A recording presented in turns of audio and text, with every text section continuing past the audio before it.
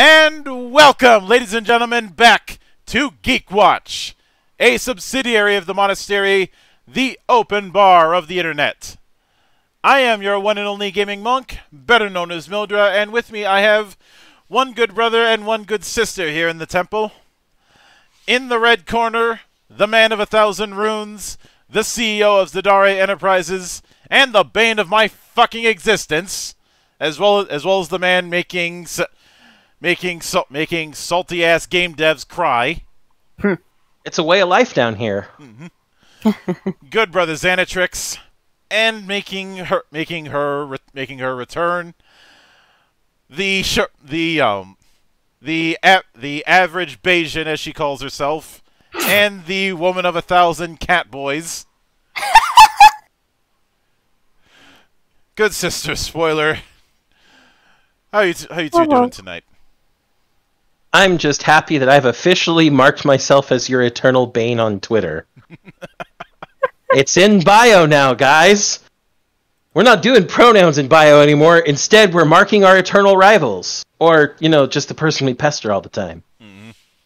I'd like to note, I think Mickey is more into cat boys in general than I am. This is coming from the person who titled themselves the Cat Boy Connoisseur for weeks. I never titled myself that. That was Dio. Thank you very much. This is also coming from the person who I definitively proved is most like a cat. You say that because you haven't met the rest of Cat Herd. I'm sure I would definitively say they're all cats. Yes, and I am the least cat among them. The only person that I acknowledge as possibly being a cat is Nerd Wonder, and she's not here right now. Fair. And to be fair, Nerd Wonder doesn't exactly do herself any favors with avatar design or the fact that she is very squeaky. I'm not squeaky. You can be. Anybody can be squeaky if you squeeze them hard enough. Even Goku was squeaky.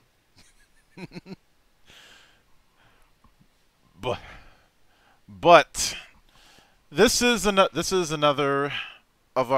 be another entry in our reconstructions, and it's going to be in a familiar sense, and this is it's very much a case of having to check my ambitions but not completely abandon my ambitions.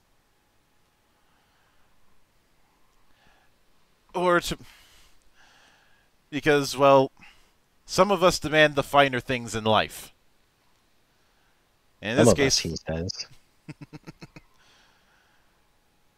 In this case, the finer things include me trying to fix a particular annoyance. Because you see, for this one, this is going to be the first of a 4-parter. Not 4 parts in a row, obviously. I don't want to exhaust the topic, and I want to give other topics room to breathe. Plus, the only time that we've ever done multi-parts is because technology decided to fuck us. Or things just went way too long. Hi, world building the very first time. In our defense, we had no idea what we were doing at that time, and we kind of bit off more than we could chew. I think it was just the map, Monk. There were way too many countries. Blame Asgar for that. Noted.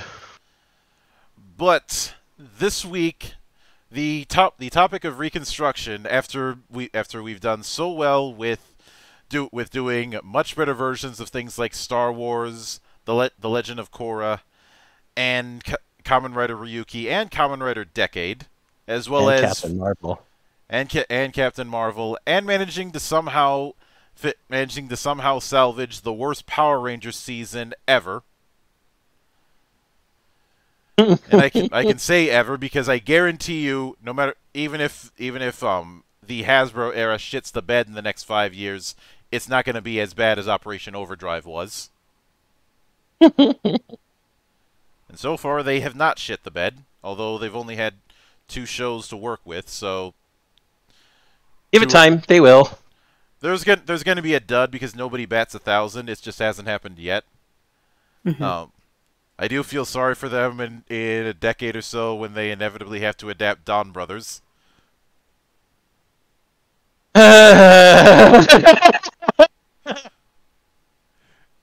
Good fucking luck on that.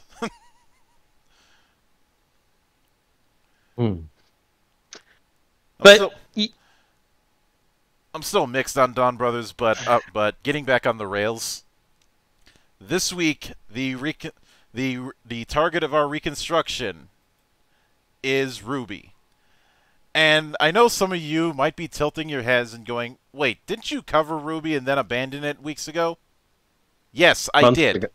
Months ago at this point. Yes.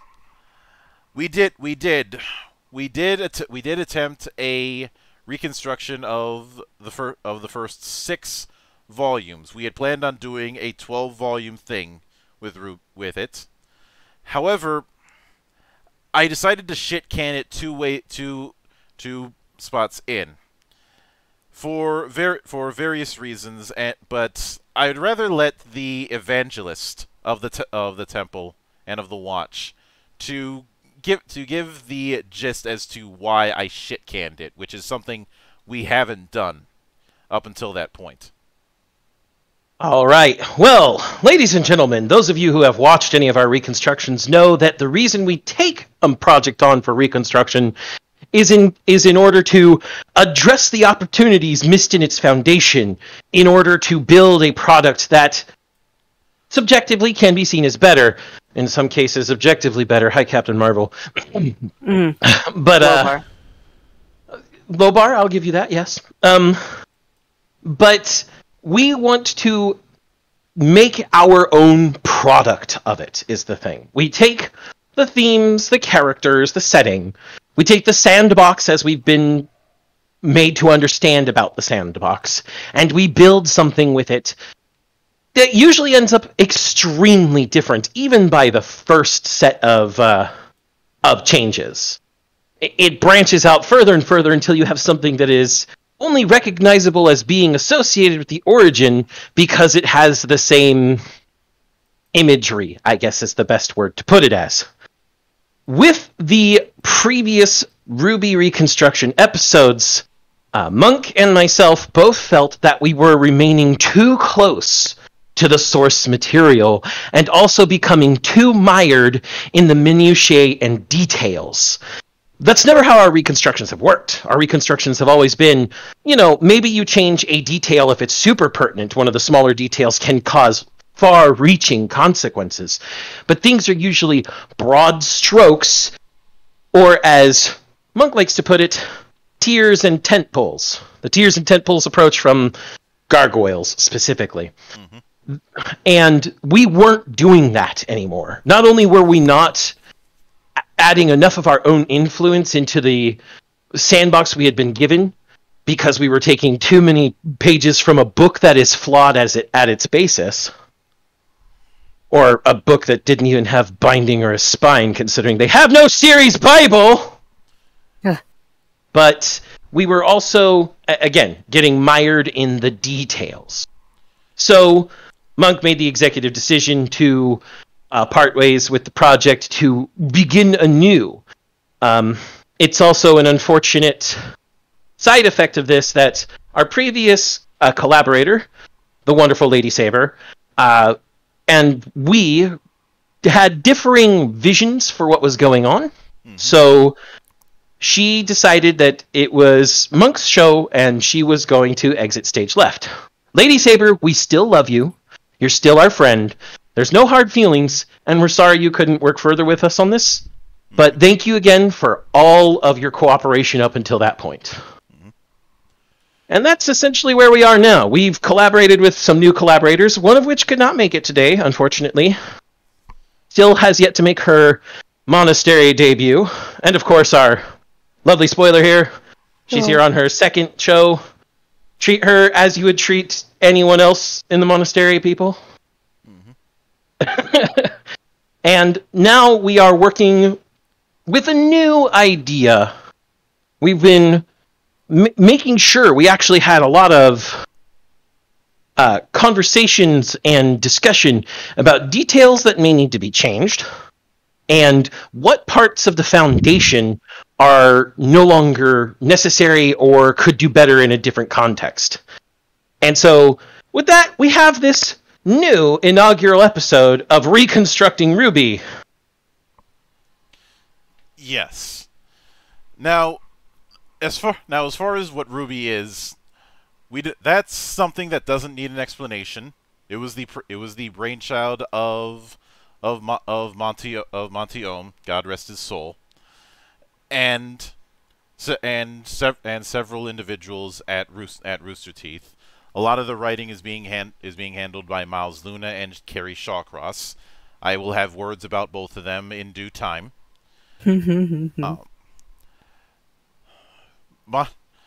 Monty had his own long-term plans, including the idea of it being a 12-volume series, which is why I went with a rule of 12, and why this is going to be 4 arcs in sets of 3 volumes. But that's something that we already had already made clear about.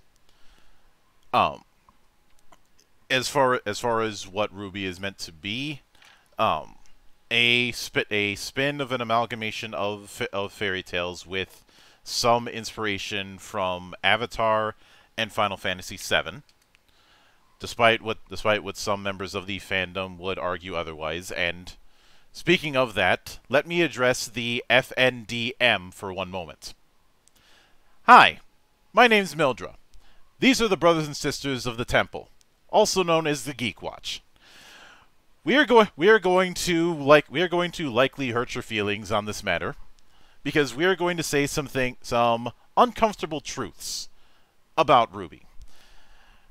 If you are so inclined to call us various names, please do so. We would love to print them out and make those words for excellent kindling, as it is still very, very cold where I live. Because Old Man Winter won't fucking leave. So also, get in line. There's a queue about 2 miles long. You'll have to start at the back. Mm-hmm. Think of it like waiting at the DMV. From hell. The DMV is hell. Tautology, monk. Lower level of hell. Low bar, but okay. So now that I've gotten that taken care of, I don't want to belabor the point on what RWBY is, because with how widespread it's become over the years, there's no reason to do that, and I don't want to come off like the series has no merit. There definitely is merit in the visual styling and the creativity that it has fostered. The fact that there's 5 different takes on RWBY when it comes to tabletop, I think speaks volumes. Not to mention, monk, if there were no merit, we wouldn't be doing a reconstruction.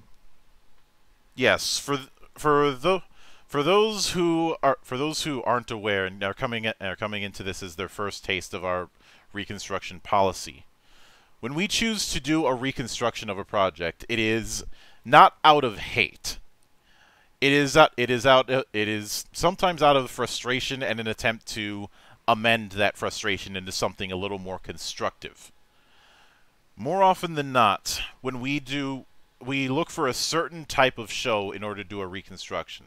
Something that has a degree of merit to it, and with a few tweaks could be something much better than what it is. But something that's outright bad or just outright trash is too bad for us, and something that has enough redeeming qualities to the point where the changes that we could make are minimal is not bad enough. It's like Goldilocks. We need something not too hot, not too cold, something that's just right. Except in this case, we're not dealing with 3 bears, we're dealing with millions. Mm-hmm. Every bear out there, I see you. You all have the name RWBY fan printed on you somewhere.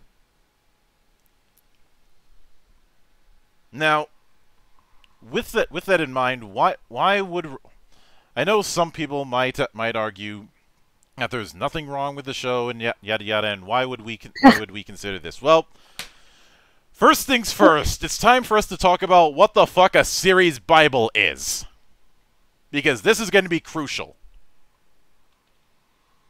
I'd like to interject that even like the most avid RWBY fan, as a former and recovering RWBY fan, even the most avid RWBY fan would acknowledge that Volume 4 wasn't. It was really boring. They just walked the entire time. And we're walking, and we're walking. There are ways to make walking interesting. I mean, there's a whole lot of walking in Journey to the West. Yeah, and that wasn't it. I mean, there's a whole lot of walking when you go from Fisherman's Horizon to S-Star with Renoa on your back. Mm-hmm. Oh wait, Final Fantasy VIII. I'm gonna get hate. Oh no. Yeah, if anyone's mad at us for the fact that we like Final Fantasy VIII, I just want to let you all know we don't care. Like I said, there are some people who go out of their way to not pick on certain fandoms. Or like, we have a different policy here in the temple. We hold these truths to be self-evident, that all are cremated equal. And that includes us, as we are no stranger to roasting each other just as much as we roast everything else. But Rails. Now, I'd like to claim credit for the concept of a series Bible, but that's not the case. I don't know who came up with the concept. I first heard it when I was listening to an interview with one of the episode directors of Are You Afraid of the Dark and a few episodes of Animorphs. Alone, Are You Afraid of the Dark was a better experience for him in his words, but he talked about the concept of a series Bible, a document that has the relevant characters, relationships, plot lines, basically a primer for where a given show is at and where it's supposed to be going writing wise. Usually as a guidebook for the actors. And it can be just as important for everyone else too. Mm-hmm. And the point is that you need to have that kind of thing so that there is a degree of consistency with all of the moving parts in a production. All the more so when you're dealing with more moving parts, as you would in, say, a serialized TV series, as opposed to a standalone film. Now, with that in mind, RWBY, if they have a series Bible, they're not very good at sticking to it, or it's a series Bible that's constantly being edited, which kind of defeats the point of having a series Bible to begin with. Mm-hmm. Or to put it one way, the writing is so advanced even the writers don't know where it's going to go. You know, you're technically right. Advancing rearward is still an advance in one direction. This is also known as modern World of Warcraft writing. I wish World of Warcraft was better, but wishes were horses. We've already your writing look like Steven Universe's animation, or Steven Universe's everything, or Steven Universe's everything. But there is the problem where there are ideas presented, but not a lot of thought is given into the consequences of those ideas, or put in relying solely on Rule of Cool. And don't get me wrong, I got no beef with Rule of Cool. I love me some Rule of Cool. I mean, for fuck's sake, Zan and I argue all the time about character action games. We are no strangers to Rule of Cool. But you cannot try to do a story with any degree of seriousness while still relying on. Actually, let me take that back because that has been done. Its name is Devil May Cry 5. Yeah. What I'm getting at is that Rule of Cool should be a spice and not a bandage. It can only carry you so far. Mm-hmm. In a more precise fashion, you can have your entire game story, whatever, full of Rule of Cool. Again, I'm pointing to Devil May Cry 5 and going, go play it, it's fucking good! Mm-hmm. But you cannot use that to plug the holes. If there are holes, you need to fix them or plug them with something else. Hopefully fix them, because fixing them makes for a better structure. You only have 10 fingers and toes. If you are going to use Rule of Cool in that manner, then you have to at least carry yourself with an awareness of how ridiculous things are getting. Some could argue Bayonetta counts into that category. Or Akira Toriyama. Yeah. The man knows how ridiculous Dragon Ball is. He doesn't care at this point. Mm-hmm. That and I'm pretty sure he's just mentally checked out after all the wars he's had with his editors. But the reason why I bring up the series Bible, and the lack thereof in this, aside from that little bit of consistency, is the fact that Luna and Shawcross seem to have this idea of instead of developing the characters that they have, just add more characters.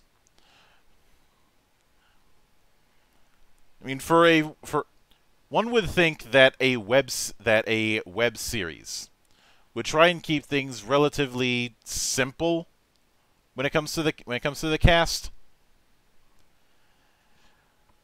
I mean, you look at other web series of that time and since, and they generally try and keep it to a small cast.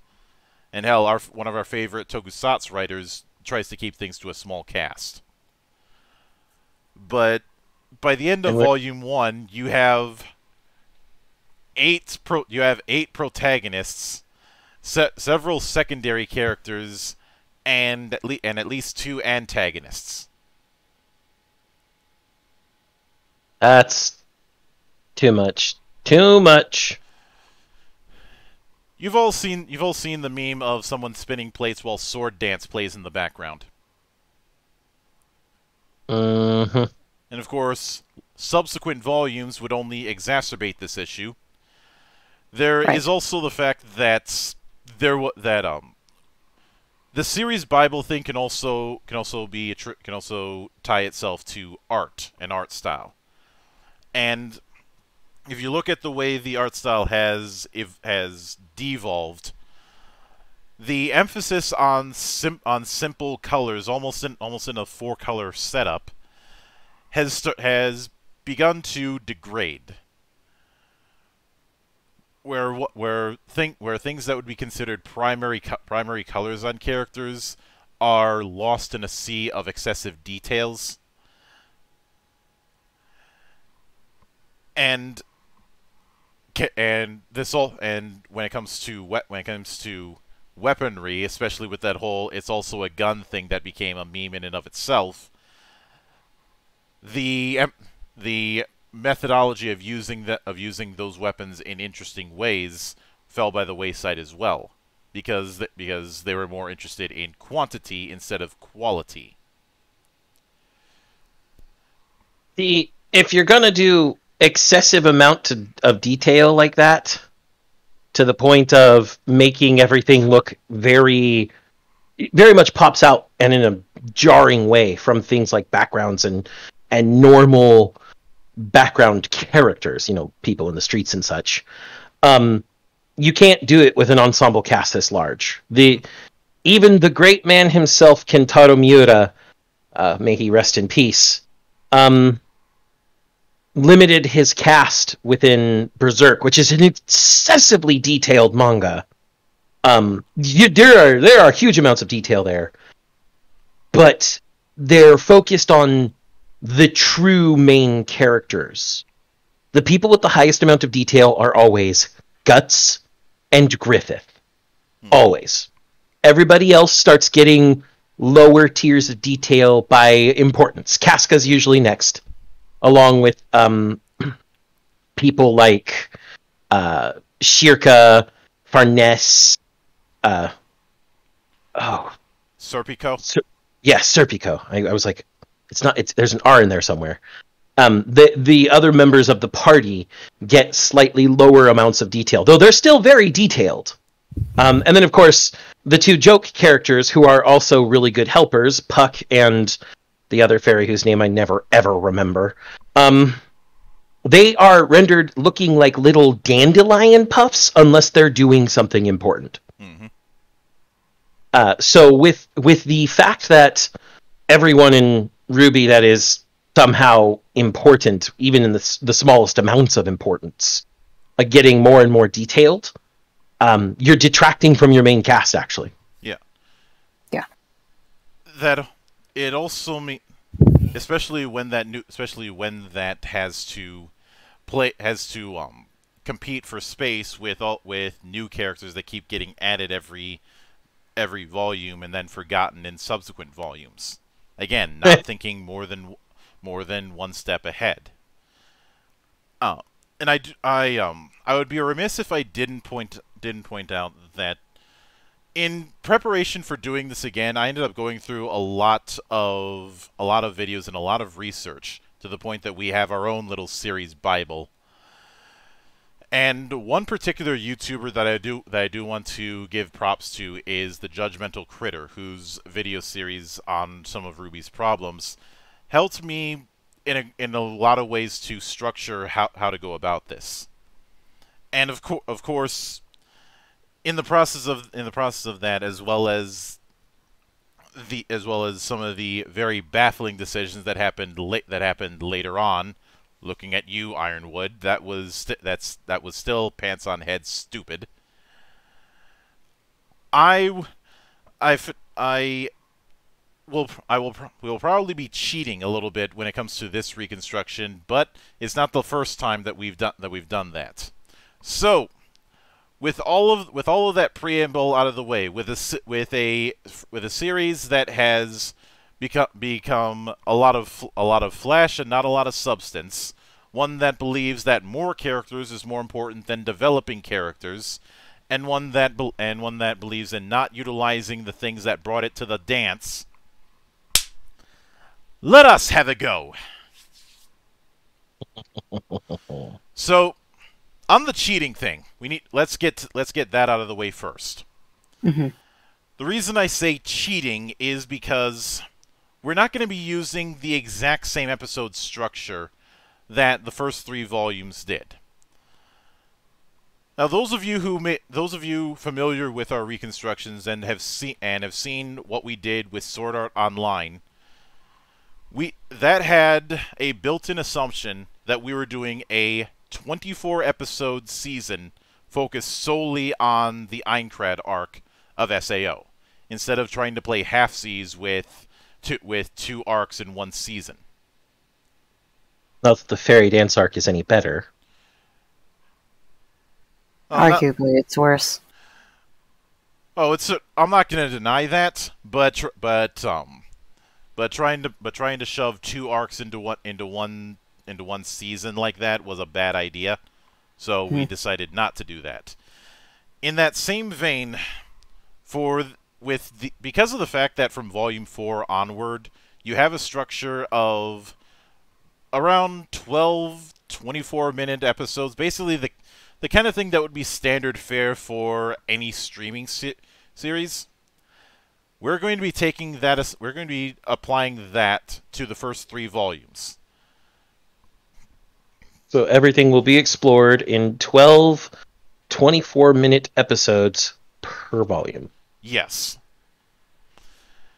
Now that I've gotten that part out of my system, the other thing we need to address is the fact that a lot of in preparation for doing this, we ended up spending several hours doing workshop calls. Because if there's one thing that we really needed to nail down, and maybe this is our own biases, it is world building. And actually making clear some degree of consistency with the world of Remnant. In short, the world of Remnant in the actual RWBY series feels like a set piece or traveling between set pieces, and is not as living or as breathing as a wider world possibly should be. In many of our reconstructions, a lot of the things we do are touch on how the wider world would be influenced by the changes made to characters and events. Because the world, nothing happens in a vacuum, even in a fictional world. Mm-hmm. You have to have a consistent built world to have a consistent narrative within it. So part of the reason we hammered down on world building was to make sure our world was vibrant, was living, was breathing. Would you care to give an example from one of our previous reconstructions on that particular matter? I think the best example is actually from our Star Wars sequel film Reconstruction, where the actions of either Finn or Rey or third character whose name I always forget because I don't care about the sequels. Yes, Poe. Thank you. Poe. How they start affecting people's opinions within the galaxy, how that causes them to build an actual following for that final big battle at the very end of the story that we made. In addition, how this torch was passed from Han and Leia and Luke to these new people. How the changes to Finn and Poe and Rey affected Kylo Ren. All of these things had ripple effects that went out further and further, but we actually had to establish how things were occurring within the galaxy in the first place. Mm-hmm. Because even the films didn't know. Exactly! We had to change that! Yeah. And that was an early instance of cheating because we threw in Grand Admiral Thrawn and Mara Jade because we fucking can. Because Grand Admiral Thrawn and Mara Jade are way better villains than what was given to Snoke. Yeah. Fuck Snoke. But because of that, we end up spending quite a bit of time trying to first off decipher what certain lore aspects with Remnant were, because in some cases we had multiple stories and neither one of them was exactly consistent with each other. And while the concept of unreliable narration is a thing, it's not something that you can use as a get-out-of-jail-free card. Yeah, unreliable narratives are good to cause certain tonal shifts or plot shifts, but you can't use it as a panacea. It's not possible. Especially since there's an attempt at a theme of fairy tales having a hint of truth within them. That whole line of "What's your favorite fairy tale?" usually being a pretext to some truth about the world. That's just been hidden within fairy tales and corrupted through time, as folk tales tend to naturally occur. However, that doesn't mean that you can use that to plug the holes. Especially when it's one thing to have a little bit of a leak on your ship. It's another thing to hit the iceberg or hit an island off the coast of Italy. Hi, Costa Concordia. So, while a lot of the terminology that we'll be getting into regarding our take on Remnant won't be handled in this particular part, there are some things that we will go into. Um, one of them, I'd say one of the big ones that I think we should bring up is what we did regarding the Faunus.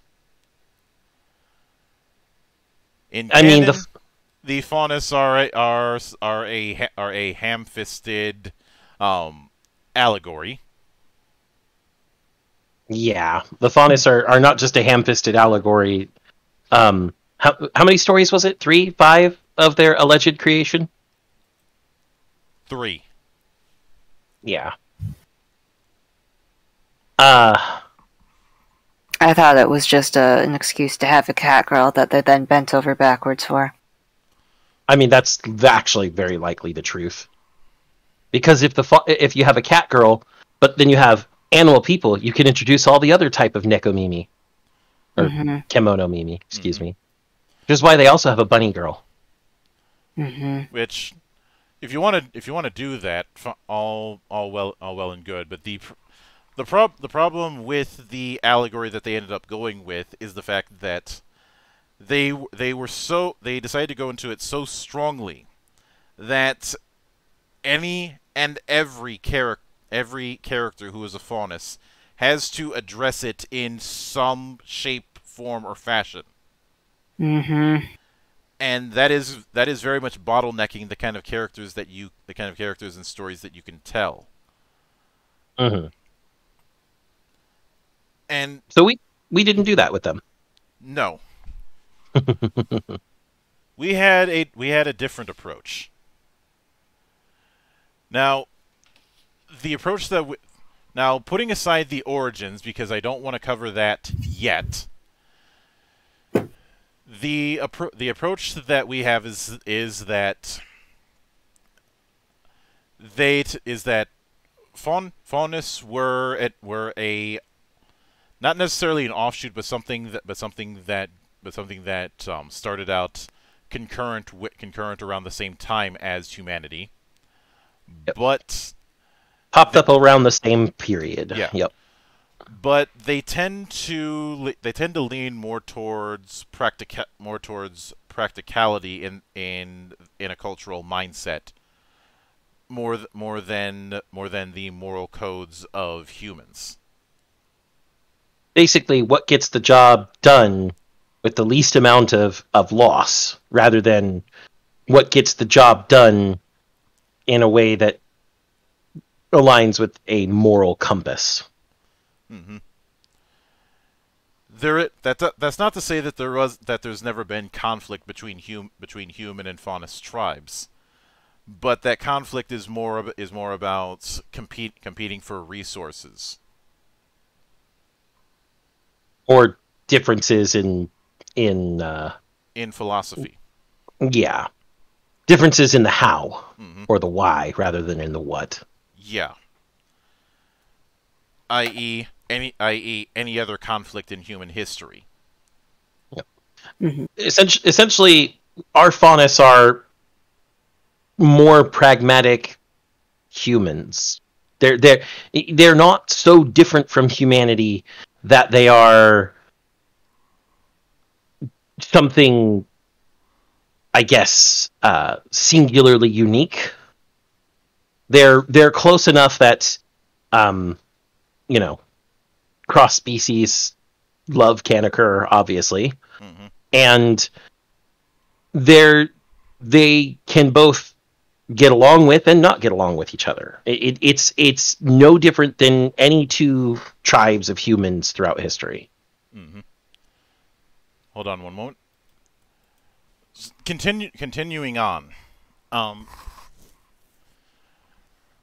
Now, one might ask, where does the White Fang factor into that? We'll get into that in a moment, but as far as the details, but for the time being, I will simply say the White Fang are an all Faunus group of highly skilled mercenaries.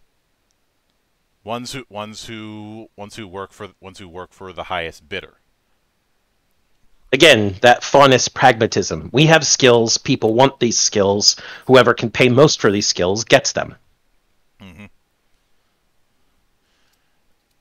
Now, Have we now? As far as whether or not we've changed the concept of Grim, no.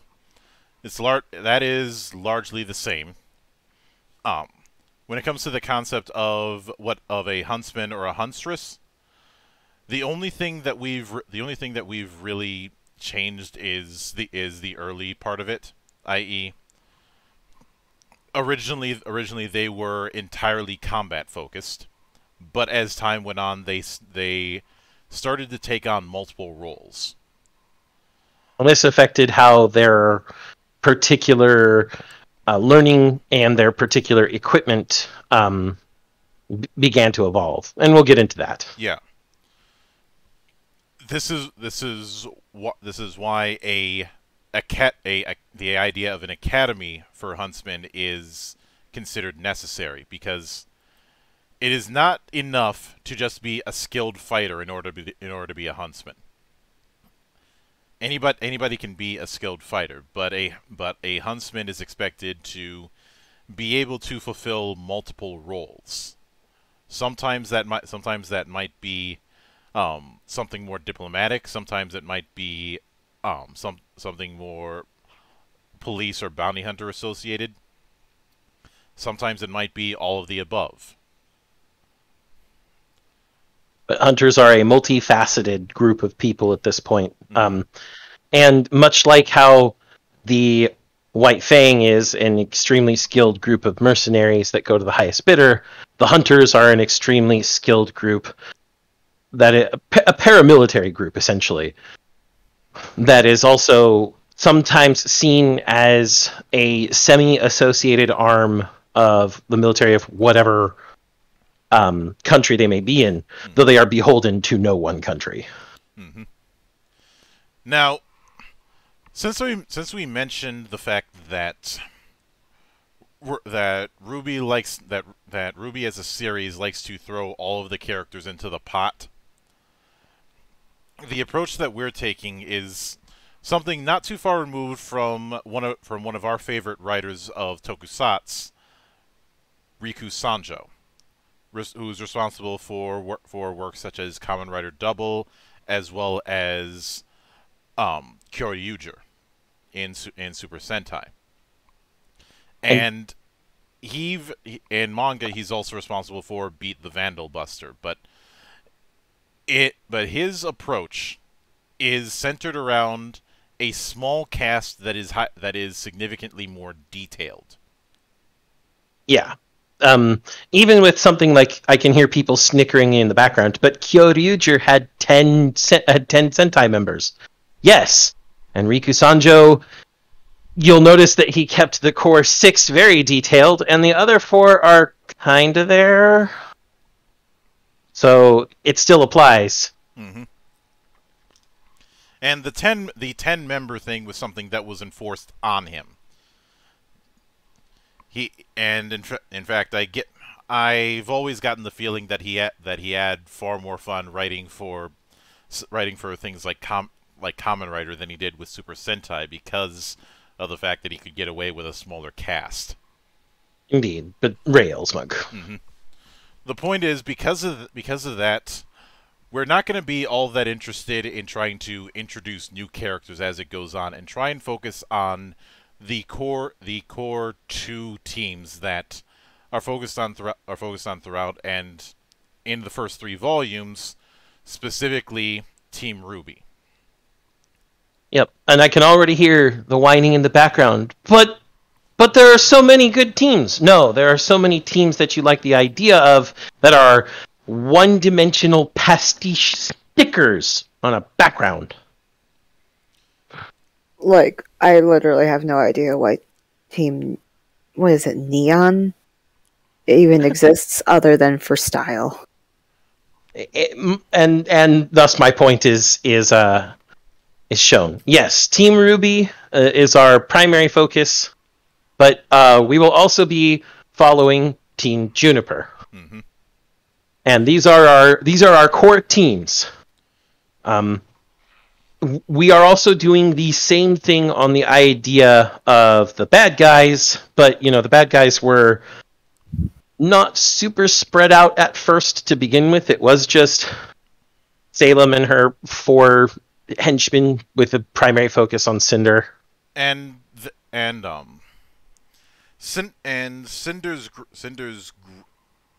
and even with that, we didn't see Salem in canon until the post-credit scene at the end of Volume 3. Yeah. But the closest that we had to villains was Torchwick and Salem's faction, which has never even gotten the proper name. It's just referred to as Salem's faction, which is kind of lame. I still think it's funny that not Salem, Cinder. What the hell am I thinking? I still think that that the abbreviation that was originally come up for Cinder's team during our pre.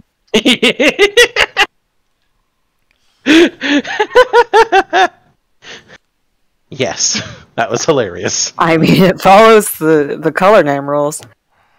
It does, in the best and worst ways.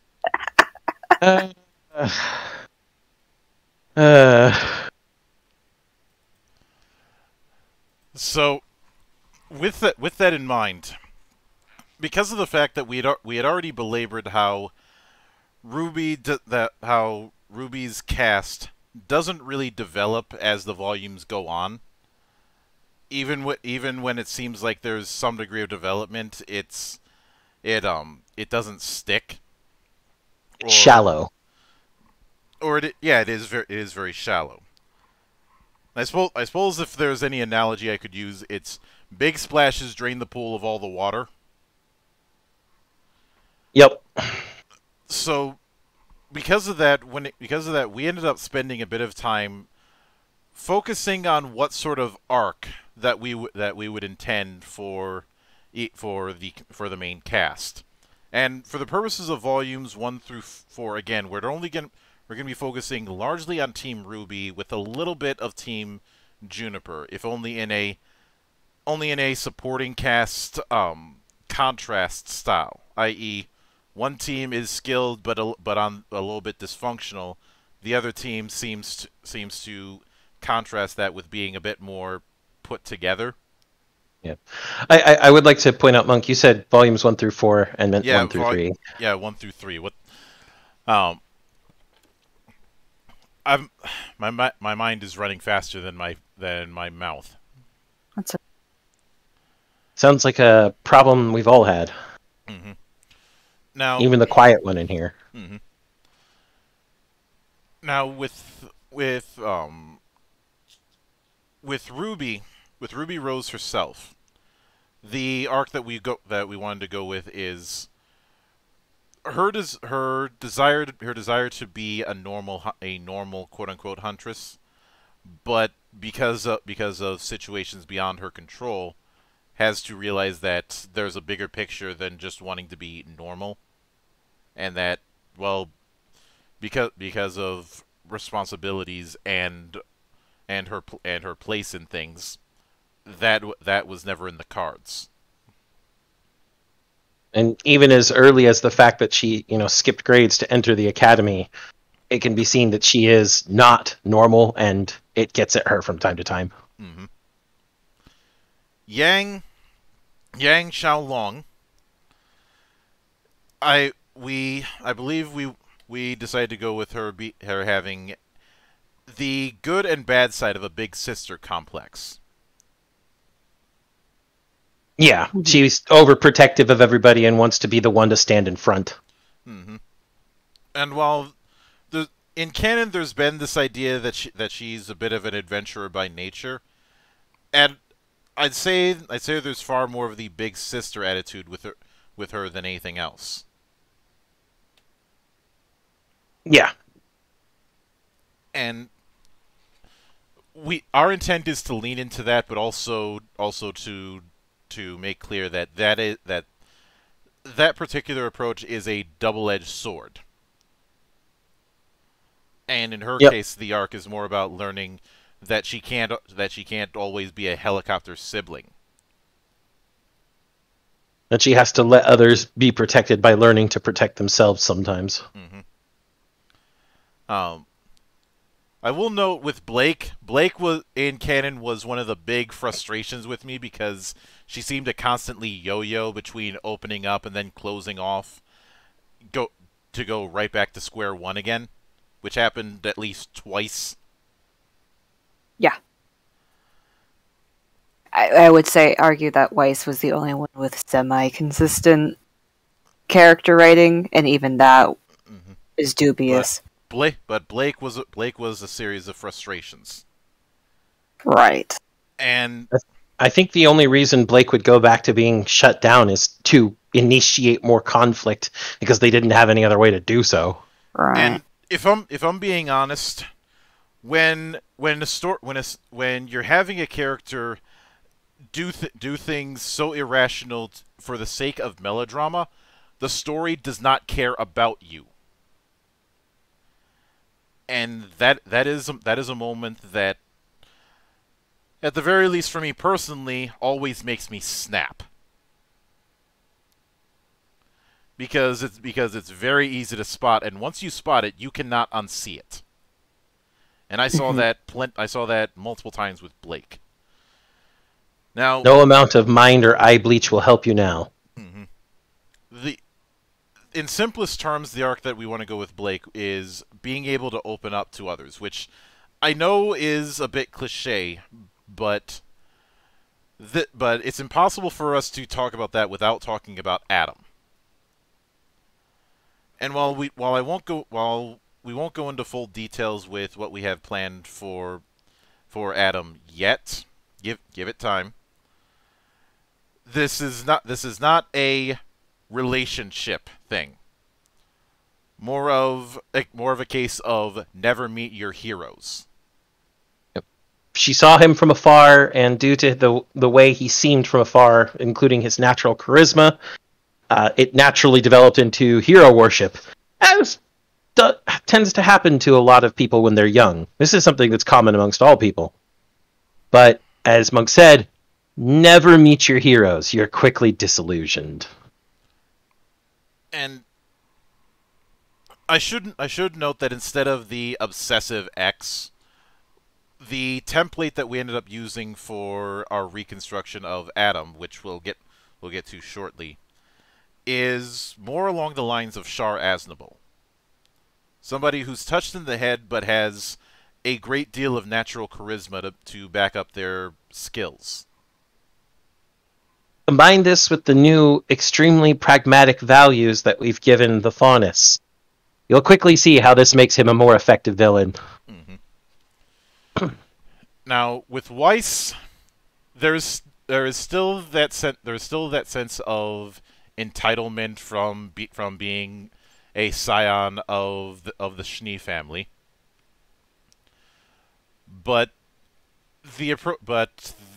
beneath that, the big arc with her is wanting to live up to this idea of chivalry that she's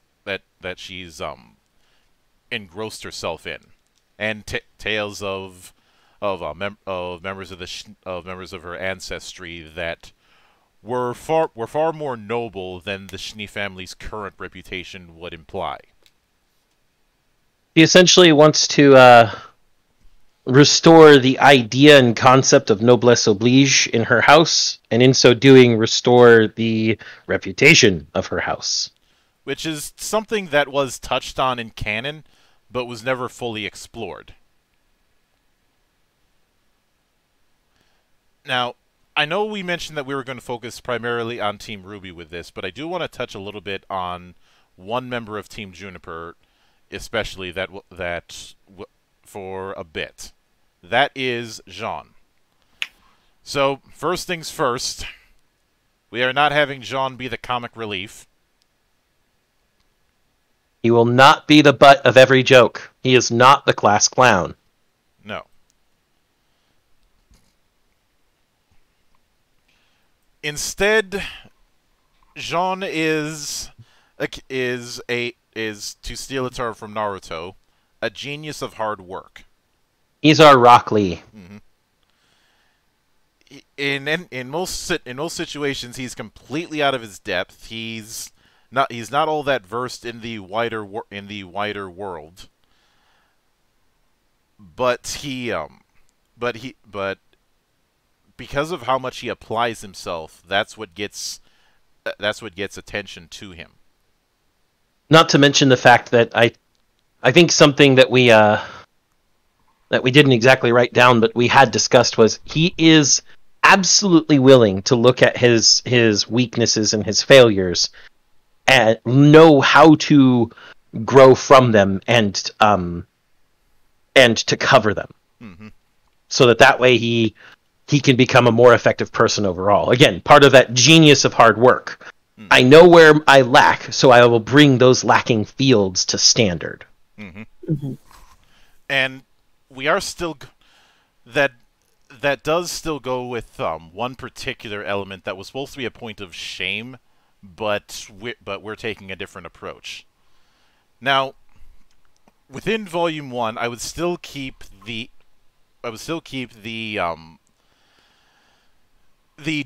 dust robbery scene that totally wasn't inspired by the Cowboy Bebop movie. No, not at all. Especially since it's an effective way to first introduce the two main villains, Torchwick and Cinder. Now, the thing I'd say one of the big things to change, and one of the major themes regarding Volume 1 is an orientation and a building of the character of Beacon Academy. Yeah.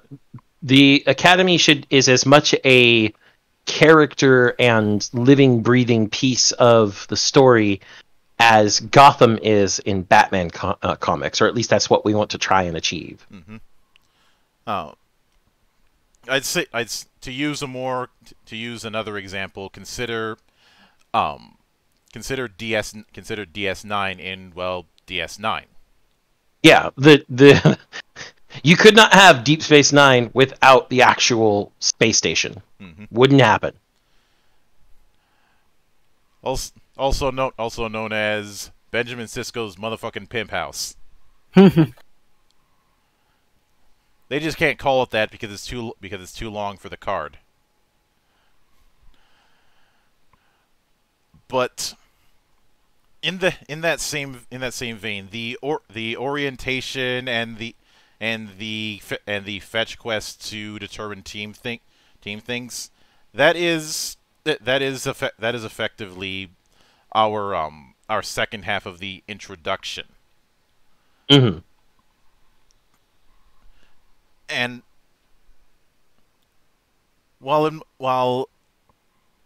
by the end of volume 1, there you would have a good idea of the ins and outs of Beacon, as well as several professors, going with more than just 2 professors in the source material. One of whom has possibly the worst designed blunderbuss I've ever seen. Is that a blunderbuss? Yes. I thought it was a pipe bomb. Oh. It's trying to be a blunderbuss. I thought it was a pipe bomb. Regardless, who the hell regardless, he's stabbing himself every time he fires the thing because of where the axe part of it is. See, that's why I thought it was a pipe bomb. That's decorative shrapnel, right? For when the thing blows up in his hand. Yeah, I try not to be the gun guy whenever it comes to fantasy firearms, but sometimes certain designs just trigger me. We should submit that onto Brandon Herrera's Cursed Gun Designs.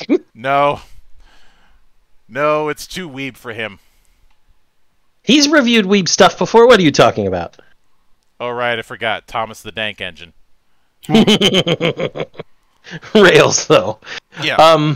But through this, there are the various professors is going to be one way to expound further on aspects of both the setting as well as the nature of hunters. One particular, and this is also where we get into one thing that's been in the back of my mind for the longest time that's never fully addressed. One of the big claims to fame with RWBY has always been the transforming weapon gimmick. And there's a lot of things that people have done with the transforming weapon gimmick, both officially and in fan work. However, a question that I've always asked is why this became a thing. Not only why did it become a thing, why is it the norm? Mm-hmm. Why are there no hunters using normal weapons, such as just a sword, and then also having a shotgun? Why are there no hunters using just a halberd and then also a crossbow? Why is it that all of these hunters have some form of variable or transforming weapon? And not even just hunters, but just martial characters in general. Yeah, but I think we've now limited those variable weapons back to the hunter system in general. Mm-hmm. And while certainly rule of cool plays a factor, once again, you can't use that as a bandage. So the approach that we decided is it's a reflection of the versatility expected from hunters. Yep. Since the original hunters were mainly military and were thrown into a wide variety of situations, they were expected to have a wide variety and a wide venue for attack, different exigencies. It would not be uncommon amongst Gen 1 hunters to see them have a weapon belt full of 4 or 5 different weapons, much like you might actually see on the horse of a medieval European knight. You know, your morning star, your long sword, your shield, your bow, even a pike or a halberd, depending on what type of mounted combat they're doing, and a lance. Mm-hmm. This is the same idea. Be prepared for as many things as you can be. And they're the Boy Scouts. Yeah. And as time and technology progressed, instead of it became more efficient to instead have transforming weapons that could fulfill multiple roles, as opposed to carrying a baker's dozen weapons along with you. Because as any soldier will tell you, more weapons means more weight. And more weight will get miserable if you're not careful. I've worn full plate, carried a heater shield on my back with a great sword and long sword, and Morning Star. That shit is heavy, and during Pensick in the middle of summer, holy fuck, I hate it. See, and I'm not. You already know how much I don't do summer. Yeah. Well, at least it's the summer in Pennsylvania, so it's not as bright. Now, although with Minnesota summers can get more humid than some people might think, and worse, skeeters. Yeah. If I created a virus that eliminated every mosquito in the continental United States, I think I'd probably get the Medal of Honor for it. Mm-hmm. You'd also get a Nobel Prize. Probably the Nobel Peace Prize. Yeah. But rails. We have a lot to get through, guys. Rails.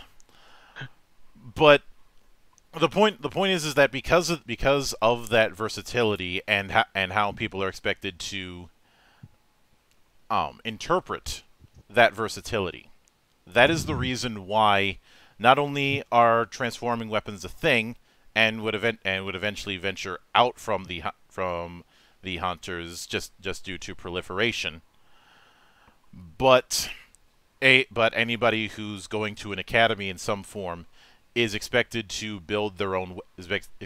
not only build their own weapon but know how to maintain it. Yeah, I mean, first of all, it's a matter of practicality. Every warrior should know how to maintain their own weapons, but it's also a matter of personalization. All semblances are not created equal, so creating a weapon that is ideal for supplementing your combat style, whether your combat style heavily uses a semblance or not, is key. Yeah. Now another thing that would be explored in one of these professor expositions is the nature of aura, semblance, and dust. Now the way they had dust could best be described as elemental ammo / poor man's materia. Yep. More of that Final Fantasy VII.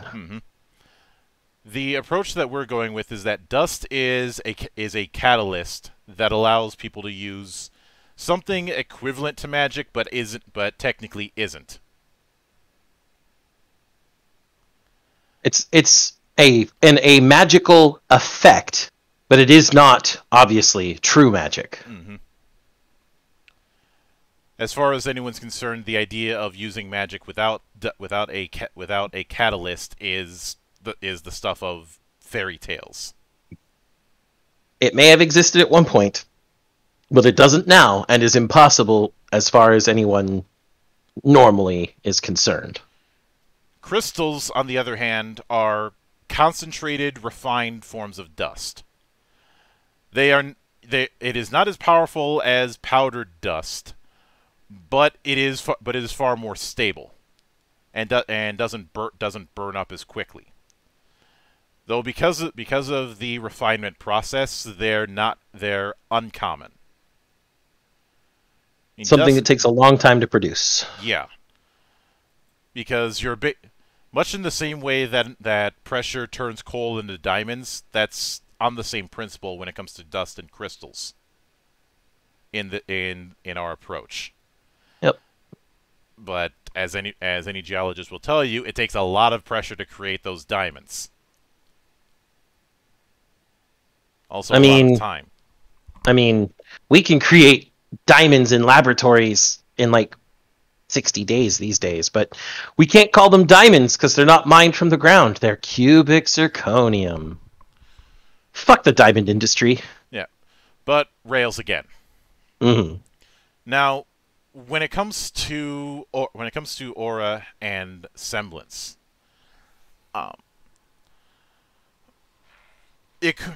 aura is not, aside from the fact that the canon material talked about souls, but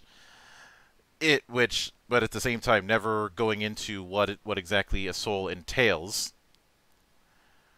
The approach that we took is this idea of a form of magic that life has, that was stronger at one point, but has faded. Essentially, a fragment of whatever the most primitive magic humanity once had that still remains. Whether it's lost because it was stolen or whether it's lost due to misuse, we don't know. Or people in the current day don't know that origin. Yep. And with that in mind, a semblance is a crystallization of that particular sliver into a primitive form of true magic. Because any semblance is magical in nature. It's very much a piece of magic. And because it's a piece of magic that doesn't require a catalyst, it isn't dust magic. So the only other thing it can be is true magic. It's just extremely specialized, extremely primitive, and it's not something that you can teach. Yeah. It's also personalized, since aura is different between people. Which is a good way for us to dodge the idea of aura being the equivalent of an AT field. Bum, bum, bum, bum, bum, bum, bum, bum, bum, bum, bum, bum. Yes, Shiro Sagisu is eternally banging the drums of war. Which brings me to one minor thing that if we're going all in with this bit of cheating, that we have to address. We need some more varied music. We need some better music. Or just Oh, sorry, Monk, go ahead. I don't mean to disparage the soundtrack when it comes to RWBY. But an issue that I've had is the lack of identity. When character themes sound very much are still in that vein of speed metal. And I know one might say that and anyone who says that you can't do musical variety within metal or even within power metal doesn't have a clue, because let me give you 2 words as my counter argument. Daisuke Ishiwatari. I mean, we could just say Arxis. Which still brings us to Daisuke Ishiwatari. Yes. But the point we're getting at is, and this is something we've harped on other series, other media, if you don't have an identity to your soundtrack, it fails to properly bring the types of mood and atmosphere you want to bring to scenes. It sounds generic and dull. Mm-hmm. For me personally, first of all, caveat, and I'm sure anyone who watched the first 2 episodes of this that we did remembers this when I said it last time, I have never seen a single episode of RWBY. I watched the red trailer when it first came out, thought that was cool, watched the subsequent trailers for the rest of the party, and was like, this is just kind of getting boring. Mm-hmm. And did not pick up the series. The only good song I've heard, the only one that I can legitimately remember off the top of my head, is Red Like Roses. That's it. And I know some might dismiss Zan because he didn't bulldoze through the entire series like I did in preparation. But never underestimate the value of multiple perspectives. You have myself, who went through all of it. He tortured himself for you people. Yeah, spoiler, who tapped out before I did. Yeah, I think I stopped halfway through 5. And maybe it was 6. I don't know. You have Zan, who's playing things by ear, but all 3 of us have our own perspectives, and in the case of Zan and myself, experience. But getting past that, if you have to call up a YouTube guitarist or something like that, do that. And I know I said that exact thing when on the inaugural episode of the Parliament of Geeks. It still applies. I don't care what composer you go with. Jonathan Young. Just go with somebody who's able to produce varied tracks, so that if you're going to be doing character themes, each of them sounds different.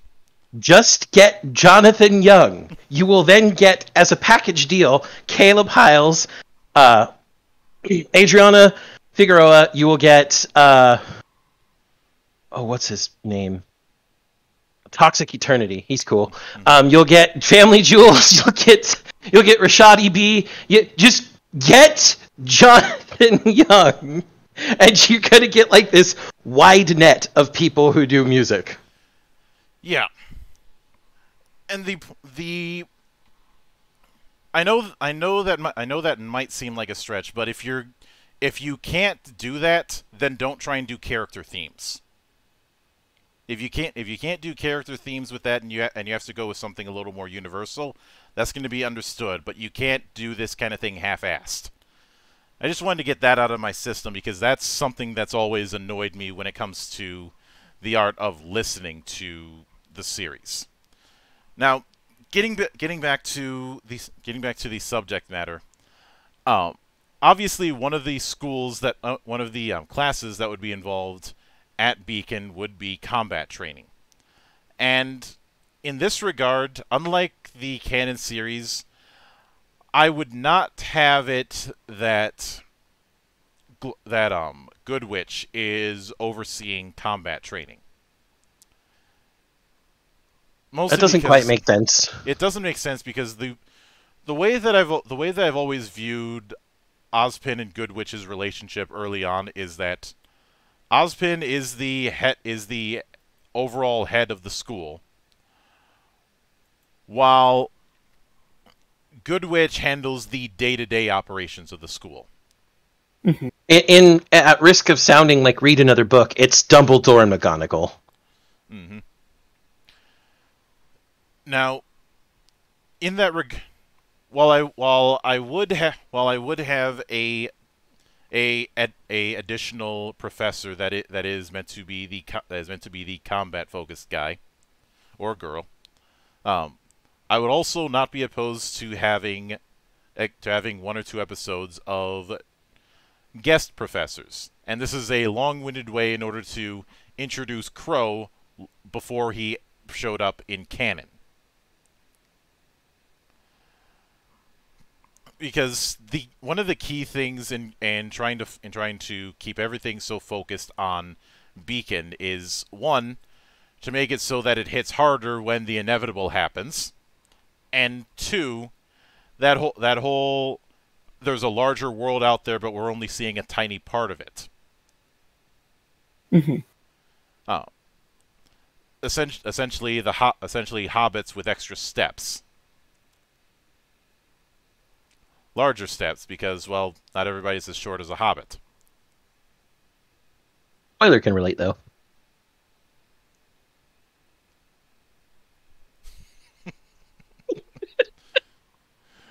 Ha ha.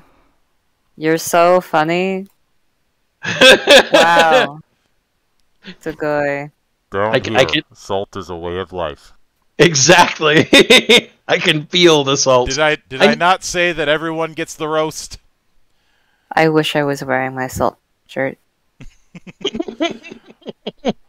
But because of that, and I will admit part of the reason that I'd bring in Crow early on is, one, he has to go and relay it. He has to go and relay info, and two, it's a good way to have a few banter moments and have the closest thing we can to the drill sergeant from Starship Troopers' sense of humor. Because you can the enemy cannot press the button if you disable his hand. I wouldn't go with something that gruesome, but an easy thing is the whole "who's got the guts to take me out?" Somebody tries to in thinking that he's just an easy target because he's drinking all the time. But as anyone who has watched any drunken kung fu master in any form of wuxia will tell you, they're very good at dodging.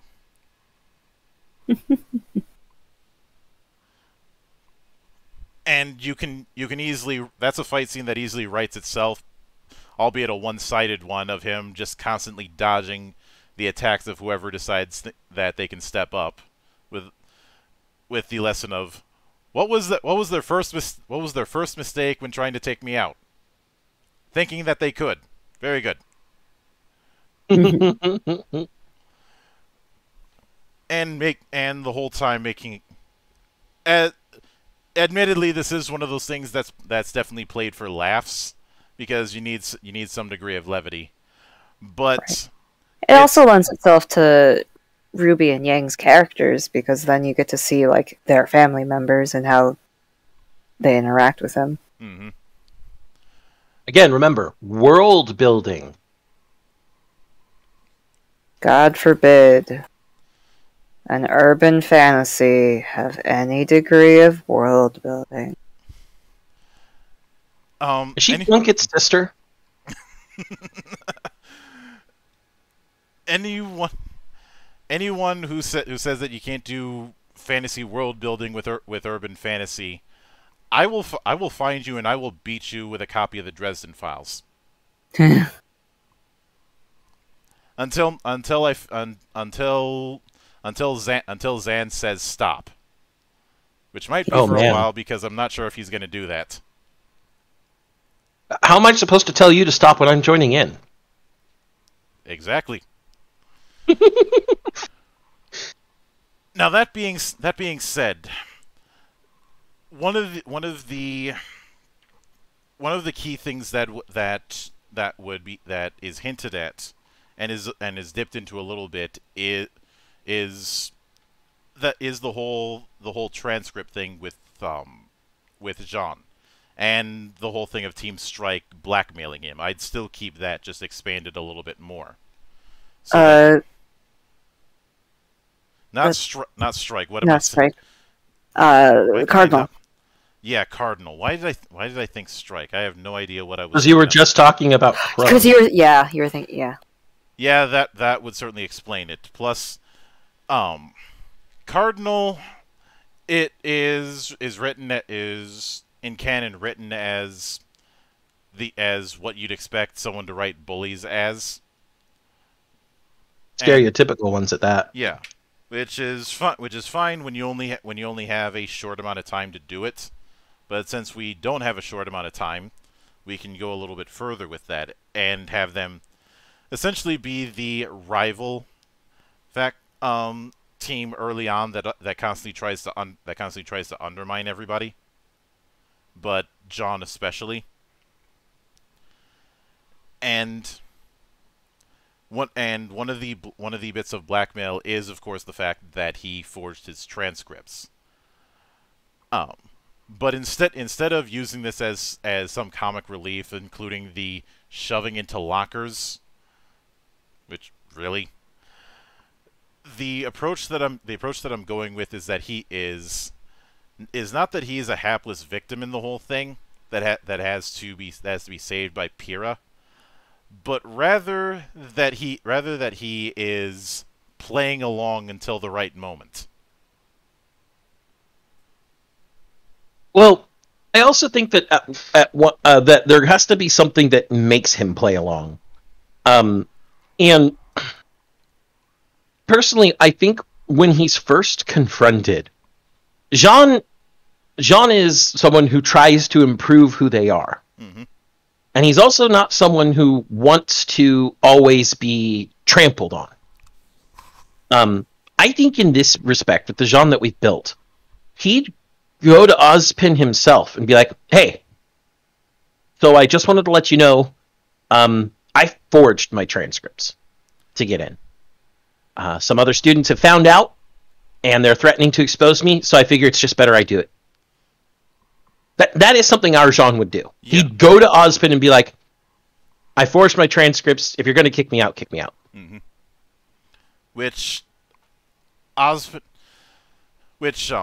we had talked about this where there was a bit of back and forth between Ozpin and Goodwitch on the matter. Mm-hmm. And Goodwitch, of course, is furious about the matter, but then there's the realization that, one, Ozpin already figured it out, and two, nobody else was able to catch it. I.e., he was able to do a good enough job with his forging that nobody spotted it. Not even Goodwitch. Mm-hmm. It was only Ozpin. So first of all, the fact that he can even do that impresses Ozpin and says, yeah, we're going to keep you because you have some sort of skill and you have the drive. Mm-hmm. But Ozpin or Goodwitch, well, no, Ozpin will likely use it as an aside to Goodwitch, but in Jean's presence, would be, the fact that he came and admitted it this early on shows to his character as well. Mm-hmm. And the approach that I'd go with is that Winchester does try and use that to his advantage, but the problem is, well, the higher ups already knew about it, and everybody else, because they've seen how hardworking Jean is, doesn't believe him. So not only doesn't believe him, but, you know, the fact that Jean is not the butt of every joke and is a likable person, who does his best to help out wherever and whenever he can, and is always trying to make himself better, they're going to look at him and be like, even if that is true, why the fuck do you care? And I know someone might say, well, if Jean's not the comic relief, then who is? I'm not of the belief of needing to make one character the dedicated comic relief unless it's absolutely necessary. I would rather have the comic relief thing be a ball that's handed around. I'll give you a perfect example of where comic relief is actually handed around, even if there is one character who seems like the source. Aladdin. Most people will point to Iago as the source of comic relief, or maybe Apu. But no, everybody gets their lumps. Avatar: The Last Airbender too. They'll say Sokka is the comic relief, but that's clearly untrue, and we've been through that. Right. We've talked about this in the past. Sokka becoming the quote-unquote comic relief was an accident. Not to mention the fact he is not just the comic relief. Right. And, of course, other people such as Aang, Katara, everybody. They all get their lumps, too. The comedy is not something that is beholden to one person, and making one person the focus of comedy will actually cheapen your jokes in the end. Yeah. I know some people...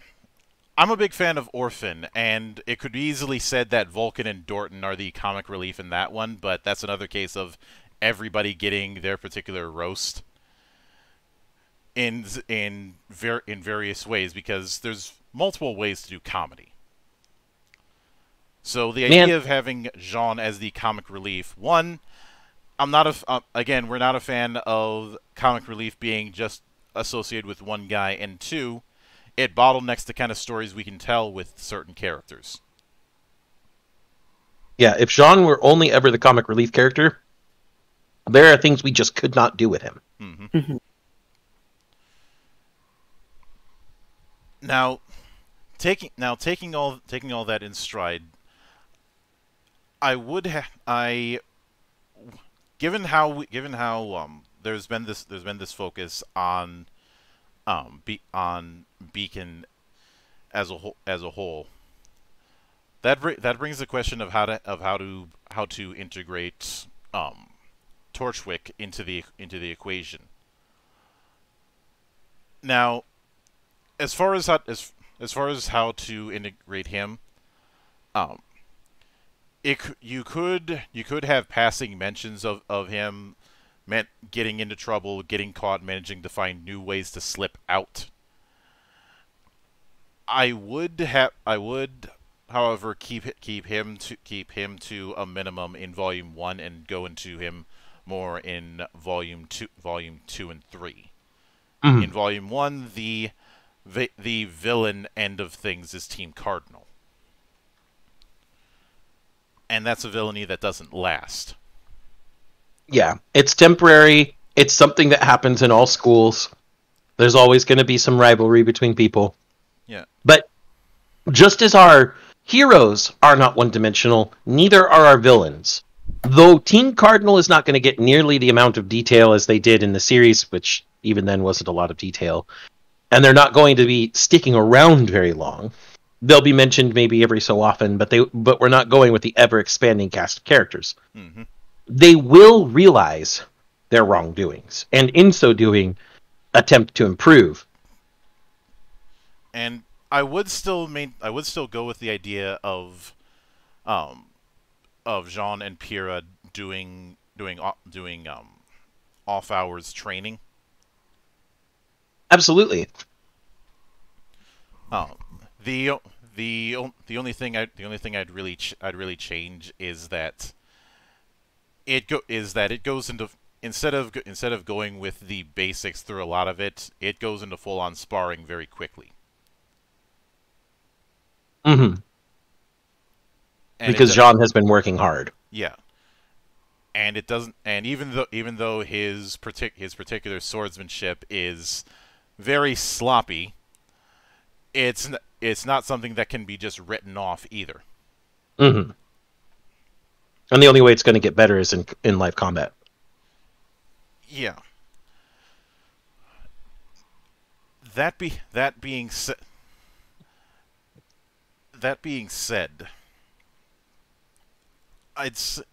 in canon there was that whole thing of them sneaking off to try and interrupt a raid,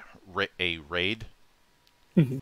which I'd still maintain that, but because of how we've handled the White Fang, that's where a major change ends up coming. Originally, there was the mystery of why is the White Fang working with a human. In this case, the mystery is more of why is the White Fang working with a terrorist.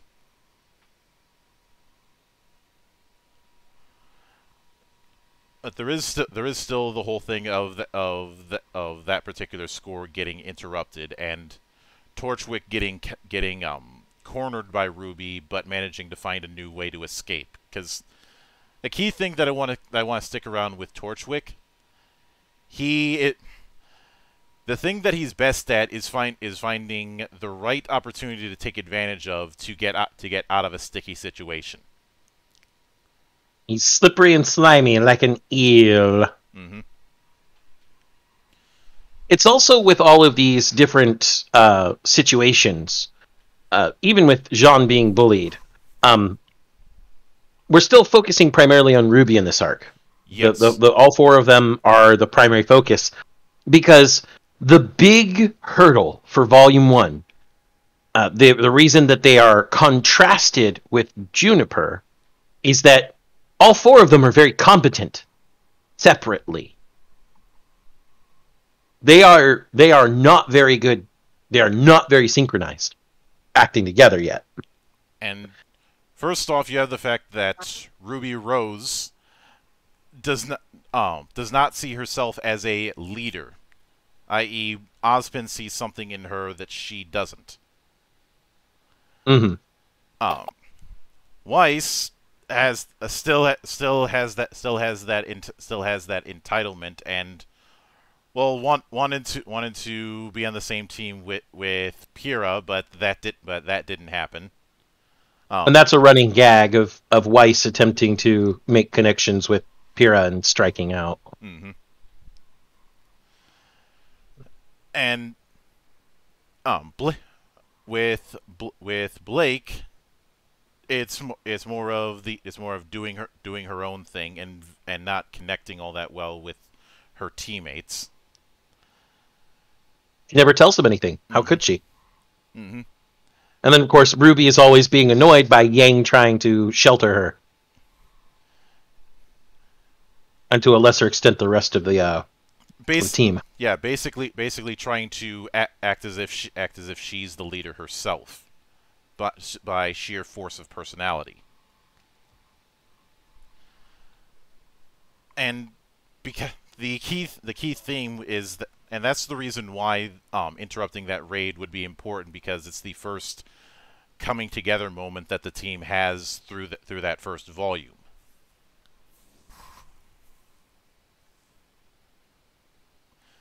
I mean, it comes together in a very sloppy manner, but it still fits.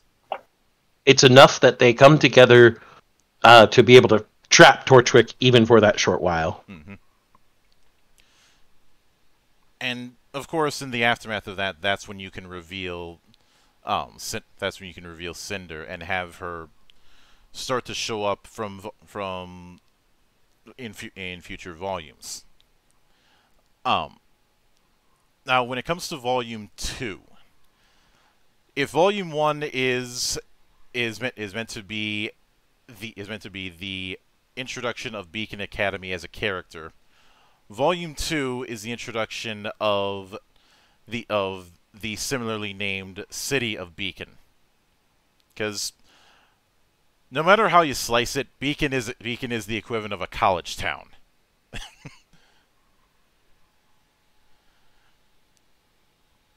It's never. I don't think it's ever outright stated if it's akin to a town or a city, but we've seen these kind of things before. A whole community that's built around a college or a university.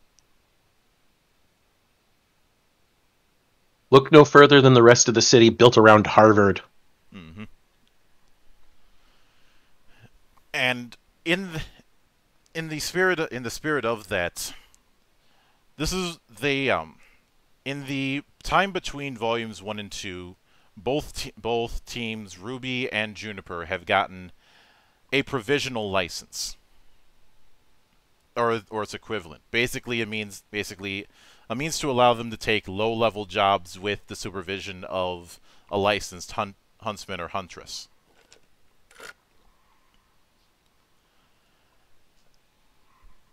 Now, it's also limited in scope, usually somewhere around the immediate area. Yeah, i.e., they could unless they have specific approval. Otherwise, the most that they could do is those low-level jobs within the city. When I say low level up, this is your lost cat or traffic safety kind of jobs. The menial D-level jobs. In other words, what Kazuma and Aqua do all the time. Well, what Aqua tries to do, because she's useless. There is exactly one use she has. You will never die of thirst. But... Thirst in which definition? Yes. I knew someone was going to ask the question. But with because of that, there's a lot of introduction of the town as a character, and kind of dipping into the same territory that we did during book 1 of the Korra Reconstruction, where we focused so much on the people that inhabited Republic City. In the same vein, the people who inhabit the town of Beacon become a kind of recurring character in and of themselves. None of them are getting huge amounts of development, but you're going to be familiar with certain places. Like that guy who owns the book cafe that RWBY is always going to. Mm-hmm.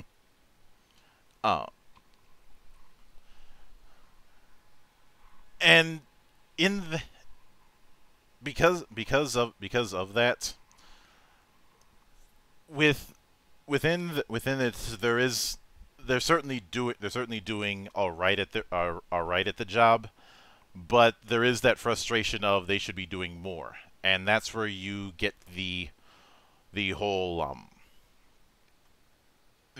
expedition part of volume 2. Mm-hmm. Of course, this is also where I don't see a reason to not introduce Zwei at this point in time. Because how can I hate Zwei?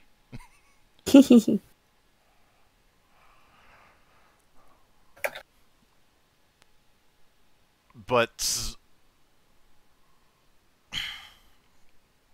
within that expedition, it would be in regard to the ruins, although something is very clearly off about what's going on, because these weird devices keep getting found while they're exploring, as well as the fact that some of the grim herds that are way in the outskirts are a bit closer than the usual migration route would indicate. Mm-hmm. Of course, RWBY themselves doesn't know the migration routes, but and maybe even the hunter they're working with wouldn't exactly know.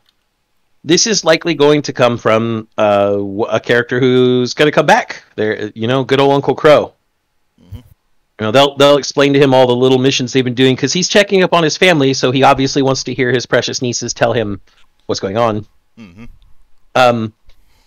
And they tell him about how close some of the Grim Packs have been. That's when he's going to, you're going to get that, wait a minute, look on his face. Mm-hmm. And he's going to be like, that's a little closer than usual. It's kind of strange. And I know one might expect him to confront Ozpin about that, but if there's one scene that I felt should have happened in canon, it is some kind of moment with some kind of quieter moment with Ozpin and Kro.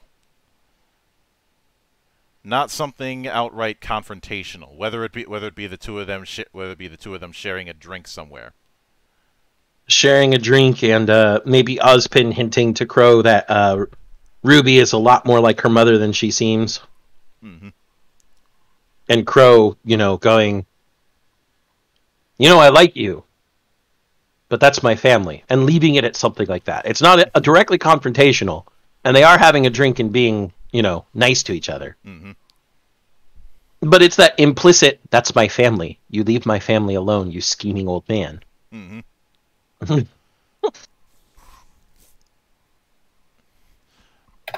But the Volume 2's theme, aside from exploring more of the city, is one of a slowly boiling tension.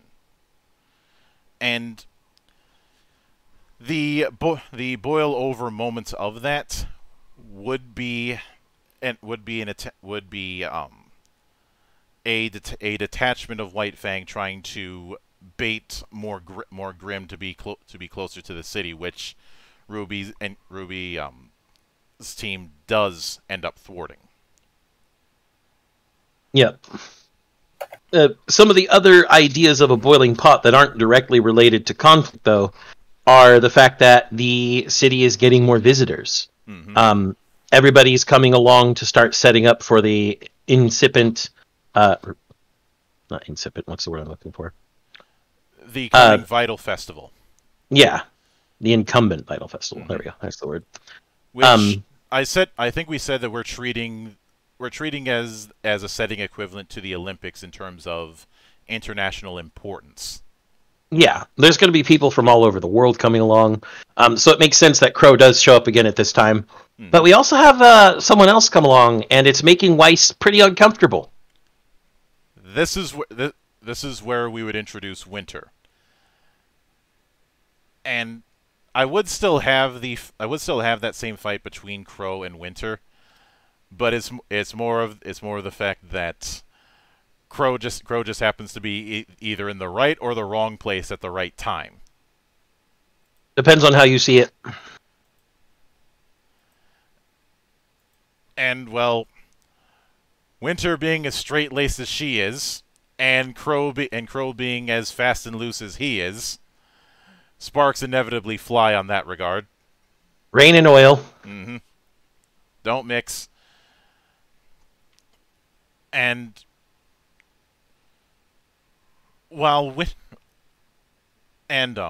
I'd say there's not a whole lot that we'd really need to change about Winter. Although in contrast, I'd say that one thing that we'd go in is that she is a hardcore pragmatist, and does not exactly approve of the whole knight thing and the whole noblesse oblige thing that Weiss wants to embody. Yeah, that's why Weiss is quite uncomfortable. Mm-hmm. She's trying to do this thing to have the Schnee family once again seen as people who are of a higher social strata that are fulfilling that idea of noblesse oblige, helping those that are less fortunate than themselves. Mm-hmm. And another thing within that is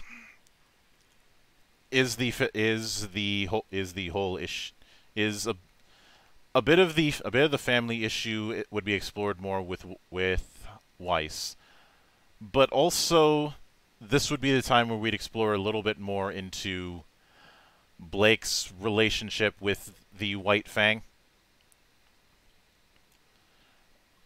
Oh, I know it would be tempting to have her name on a wanted list or something like that, but I wouldn't go with that. just because it bottlenecks the kind of stories that can be told. So Mhm. you could Not to mention she hasn't done anything right now. yeah. Her deal when it comes to it is that she had fallen in with the hero worship of Adam regarding the White Fang, but when Adam started to get more and more extreme, she had to run. Mm-hmm.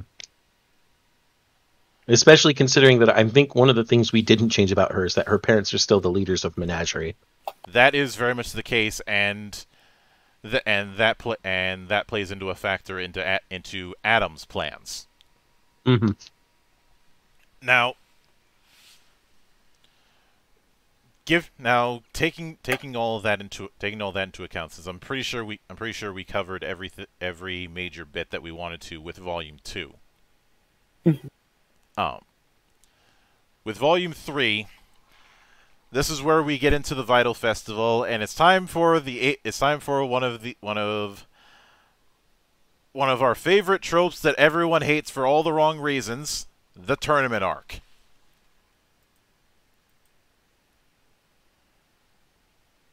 Who hates tournament arcs and why?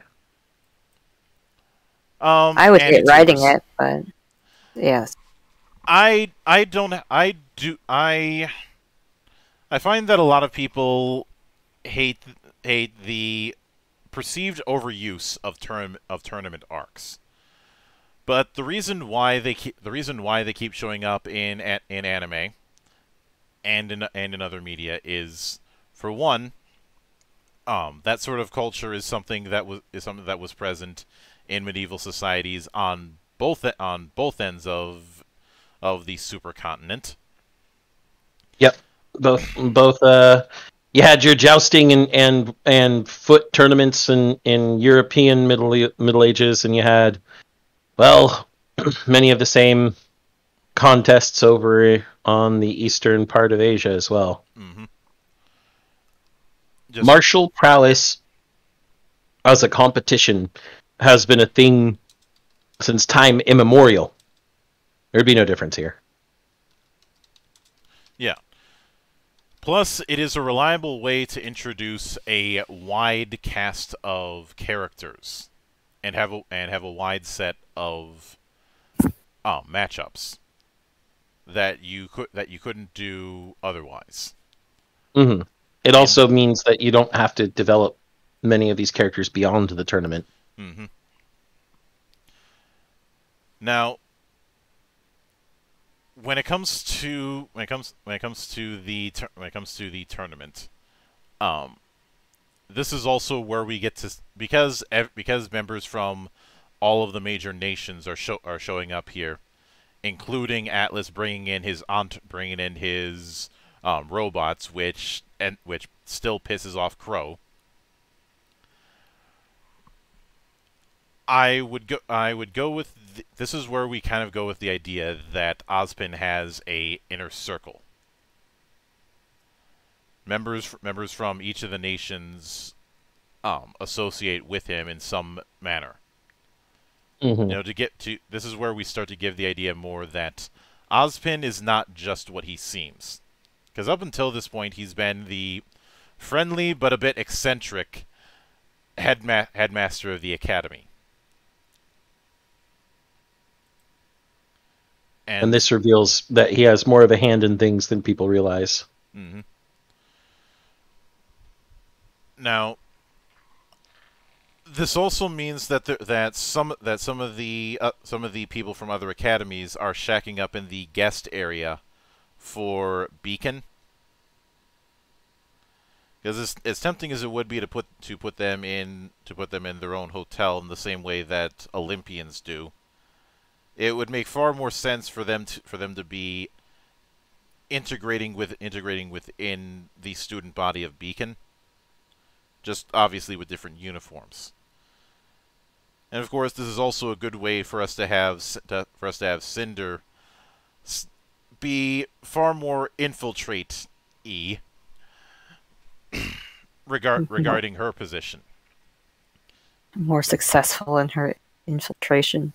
Yeah, instead of an infiltration from somebody who's only watched someone play Metal Gear. Metal Gear. Now, because of the doing the tournament on its own isn't going to be interesting, and if you look at a lot of the better tournament arcs in fiction, there is always an underpin of a secondary story happening at the same time. My favorite example of this, the Dark Tournament arc from Yu Yu Hakusho. Mm-hmm. Now, in our case, the approach we're going with is that there's been some stories of certain people within the tournament, especially participants, getting attacked at night.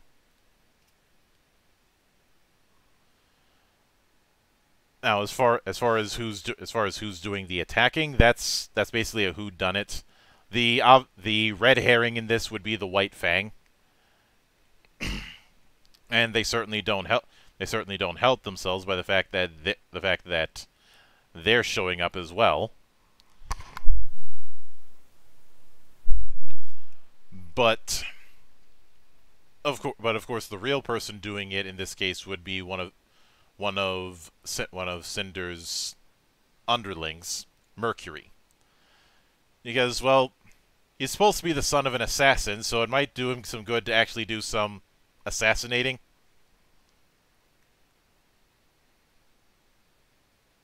Not to mention... Not to mention his assassinations have a purpose. Mm-hmm. It keeps the tournament flowing in the direction she wants. Yeah. An issue that people have had with Cinder is playing the suave femme fatale, but never going beyond that. Yeah. And by the last volume I saw, she was acting the exact same. A femme fatale who wants power. She never even really, like, follows up on her appearance, right? Like, she gives the appearance of being a femme fatale, but never is successful in it. Either a femme fatale or a master strategist who believes everything is going according to plan. Justice Keikaku! Translation note, Keikaku means plan.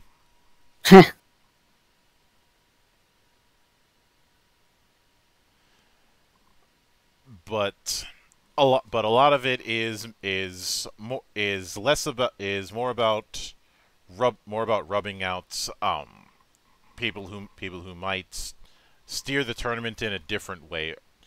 More specifically, making sure that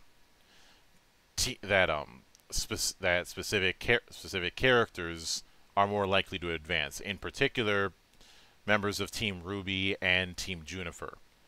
And one might think that this is main character effect. No. It has more to do with the fact that they've been scouted and they have abilities that are going to be specific to the plans coming.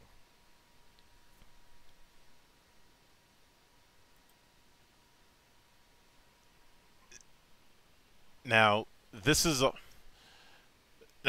culminates, of course, with the finals. And instead of doing the gimmick of full teams then smaller teams, I would much rather have it just be a round robin affair. Mm-hmm. Especially since we never see a tournament bracket. So if we don't have to use a tournament bracket, I don't see a reason why we can't do something a little different. Mm-hmm. Especially since everybody loves stats. Now, a lot of Cinder's plan is the main beats of it are still what they are. There's still the whole thing of undermining the communications network, as well as causing all the Grim to show up because of what goes on, as well as the whole thing with Penny. Well, I will note I have no desire to do a whole lot of development with Penny at this juncture, because it's too damn early. Mm-hmm.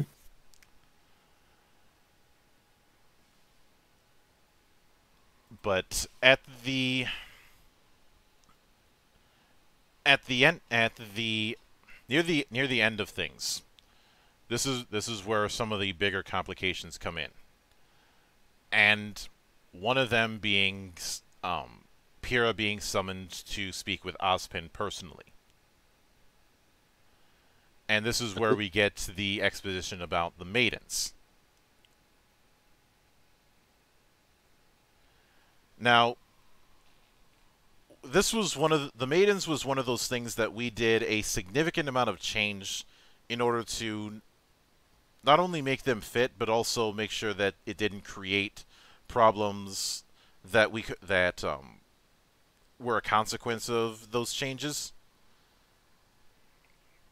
So I think this is as good a time as any to cover the nature of the maidens. There are still 4 of them. The power of maidens is still women, because the original 4 maidens were women.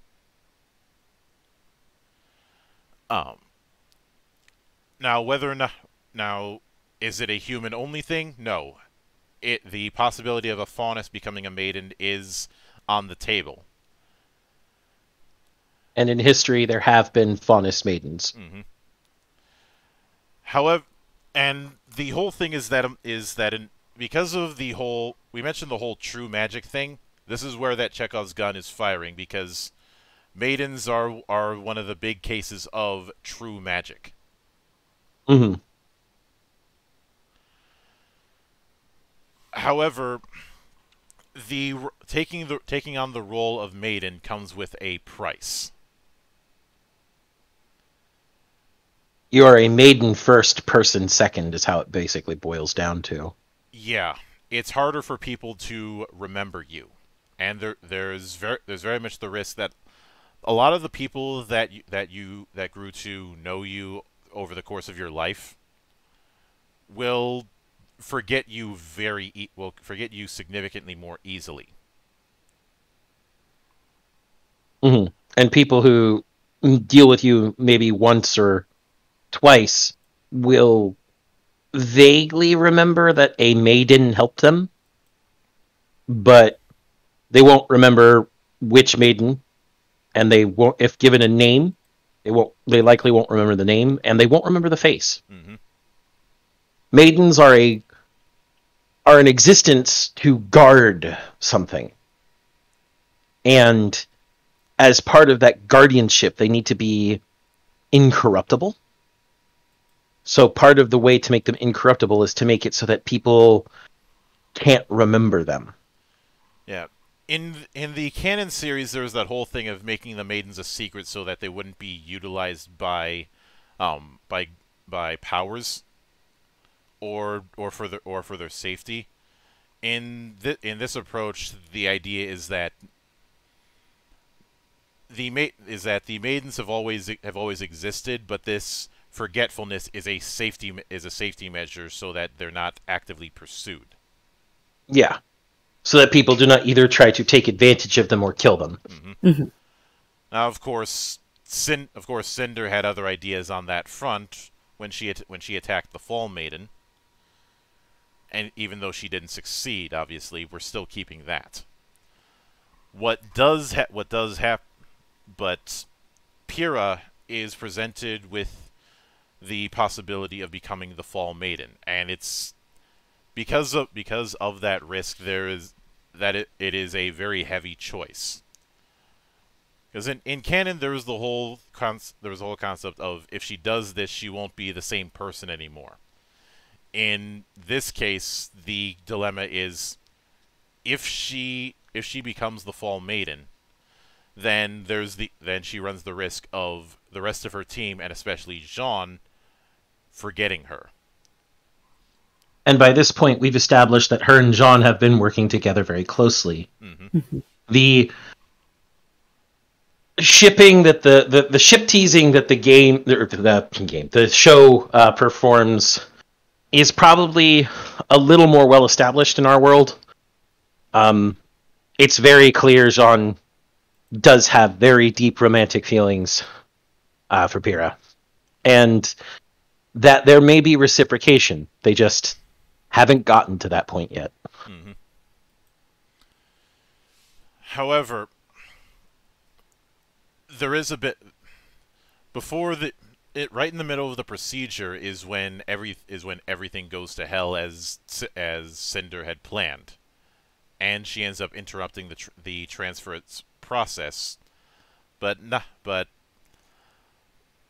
in order to try and take all of that power for herself, which results in the fight that's seen.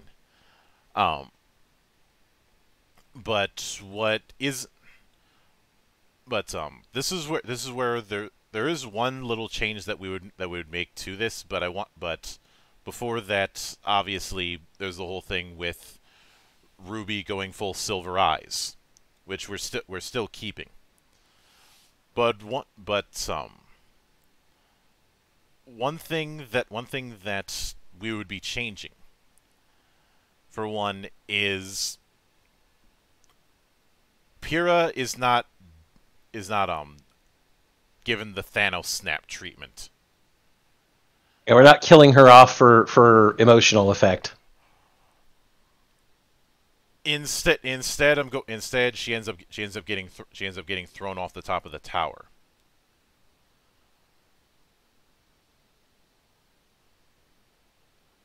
And now one might say that it's blasphemous for me to do this, but there's a reason why.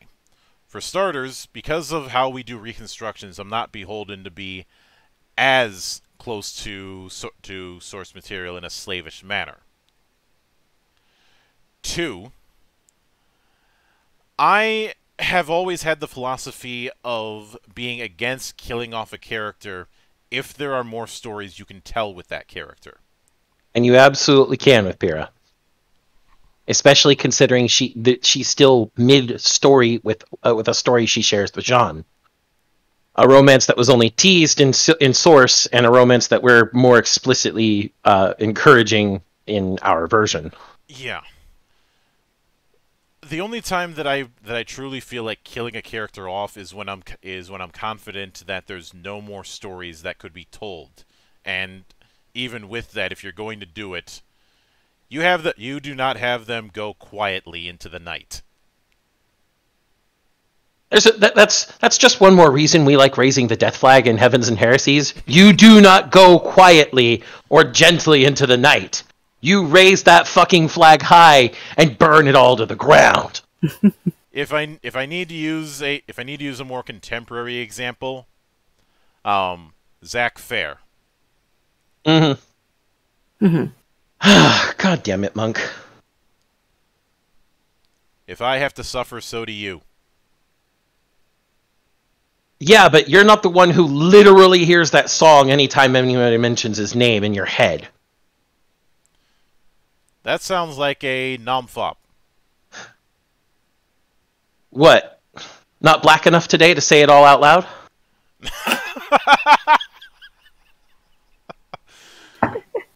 NMFP, not my fucking problem. There you fucking go! We gave him his black back, people. Anyways.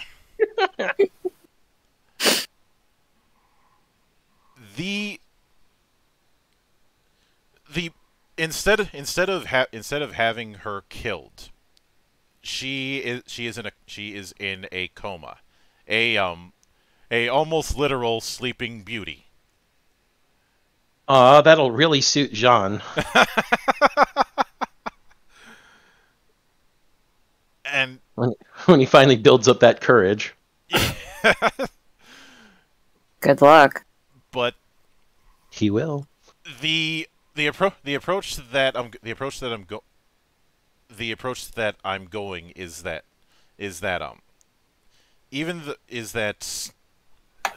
the procedure was not as unsuccessful as it was in canon. Some part of Pyrrha did transfer into Cinder, which is going to play a factor in the idea of her having a tug of war in her own head.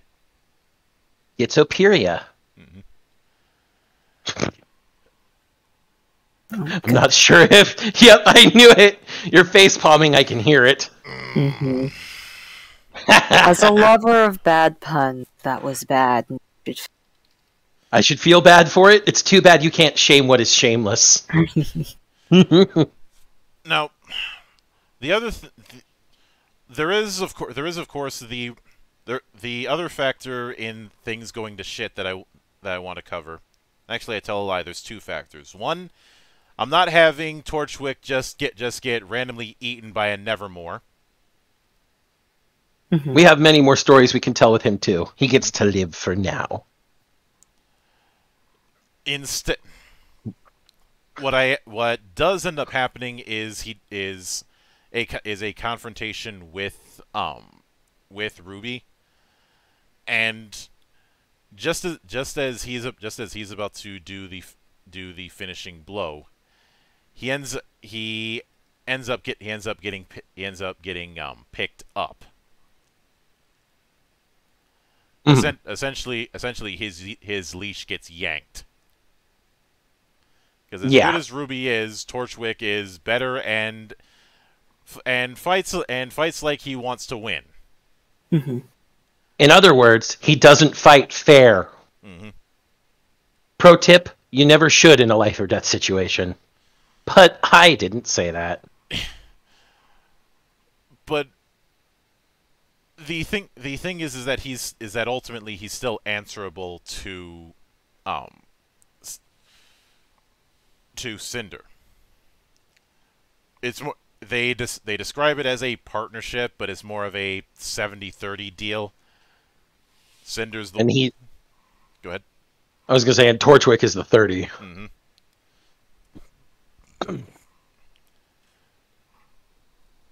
Now, with that in mind, the other bit of things going to shit is Adam showing up along with members of the White Fang to make things even worse, so that they can draw in more Grim. Because this is where it's revealed that the Grim bait that was hinted at earlier was them trying to bring the herds in closer, so that when the bomb drops, figuratively speaking, the Grim are able to enter the area far more easily. Mm-hmm. Because up until this point, the herds have been on the outskirts, so there hasn't really been a need to put up extreme amounts of defense. Yeah. This is also where we get a much more detailed understanding of Adam. I know we hinted earlier saying that he is like Shar-Aznable. What that essentially boils down to is he is a very, very devoted pragmatist. He's determined to achieve his goal at whatever cost seems least costly. And much like Shar-Aznable thought that throwing an asteroid at Earth to get all Earthlings into space would solve the crises of the universal century, Adam is not beneath doing whatever is necessary to achieve the goal of making an empire for the Faunus. He perceives the Faunus as being politically inferior to humankind. Even if that isn't necessarily true, that is his perception. And because of it, he wants to show all of the humans that the Faunus can create their own country, their own empire, and play the game just as well as humans can. I know, but he's not. I know some might say, but the Faunus already have a place in Menagerie. Menagerie is not enough for him. Yes, he doesn't. And I say not enough, but he doesn't want world domination or something like that. That's not his goal. He wishes to carve out another country, much like the four that surround the academies. Mm-hmm. He's also not rabid about it. This is, while he is determined, he is not a hot-blooded type of determination. Not a zealot. Yeah, he's not a fiery zealot. It's cold. It's almost machine-like rationality. And because of that, he's also willing to use whoever he wants to achieve these purposes. As part of building a Faunus empire, he's going to need menagerie under thumb. And what better way to get menagerie under thumb than to become its ruler by marrying into its ruling class? Mm-hmm. This is the manipulation of Blake that we've come up with. He doesn't give any care about her emotions, how she sees him, who she is as a person. The usefulness to him is, I marry you, I'm next in charge for the control of menagerie. And if I'm next in charge for the control of menagerie, I can put pressure on your parents to step down so I can step up and take the Faunus to their rightful empire. Mm-hmm. But he's very charismatic about the whole thing, which is, again, the other similarity with Char Aznable. He moves people because he knows how they think. Yeah. And the instead of a why are you making me do this approach that we've stated we're not fans of, his outburst in fighting against Yang and Blake is more of the fact that by running away like she did, Blake is being difficult when it comes to his plans, and he doesn't quite care for the fact that she is working with people that he doesn't approve of. There isn't a human bias when it comes to Adam. Adam will use humans just as much as he'll use other Faunus.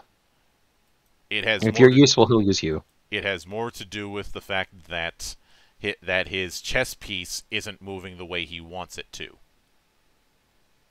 No. And so when he gets angry and starts fighting, it isn't this rabid fanaticism, this why won't you do what I tell you to, almost jealous, controlling, abusive X. It's just know your place and get in line. Mm-hmm. And with that, he's fighting, again, like I said, almost machine-like precision in thinking. So it's a lot scarier because he doesn't even seem, for lack of a better term, he's lost his humanity, his ability to emote. It almost seems like he's just not there emotionally. Mm-hmm. And it's the excess of order. Yeah. Put it in Yu-Gi. If I have to use the overused alignment system, lawful evil. With a big emphasis on the lawful. Mm-hmm. And I would still have the result be similar to how it was in canon, i.e., with Yang getting her arm cut off. But in the interim afterwards, you still have the whole thing of all of the Grimm getting petrified, and Beacon effectively being quarantined, as well as everybody trying to pick up the pieces afterwards, including the fact that both teams RWBY and teams Juniper were moved over relocated to RWBY and Yang's house, more like a cottage, if anything. And this is where we get one final bit of exposition. This is specifically where Crow reveals what he knows about the Silver-Eyed Warriors. Because RWBY is now asking that question since it happened to her. Mm-hmm. Because as far as she remembers, she confronted Cinder, and then everything went black, and the next thing she knew, she was in her bed. Mm-hmm. And he does reveal what he knows, but he says that Silver-eyed warriors were a thing from a long time ago. There is not a lot of common knowledge about them. Some people in Haven had created a name list of known Silver-eyed users at one point in time. The list is probably outdated, but maybe you could narrow things down from there. I'd say that's a better impetus for journeying to Haven instead of Crow just saying, "Well, my investigation stopped at Haven." Yeah. And is it obvious sequel baiting? I mean, yes, but it's good sequel baiting. There's a right and a wrong way to do it. The wrong way is when you make it so obvious. Mm-hmm. And the other thing that is a bit of a change is that Yang is still in the state that she was after recovering from losing her arm. But, and this might sound a bit of, how did Saber put it, Yankst, but she is thinking that her confidence that she's had throughout the series up until this point is completely shot, and she is trying to be resigned to the idea that they are completely in over their heads and should let the adults handle things, which results in a disagreement between herself and her little sister. Yep, good old family squabble. Because I know it's cliche to have a family argument, but this is one of those cases where I think it should be clear. Remember, something's only cliche if used improperly. The divide is pretty clear between the two. RWBY still has a degree of optimism that they can get through this in the end because of all the stuff that they've gotten through in the past that we've by this point seen. The team is now closer knit than ever before.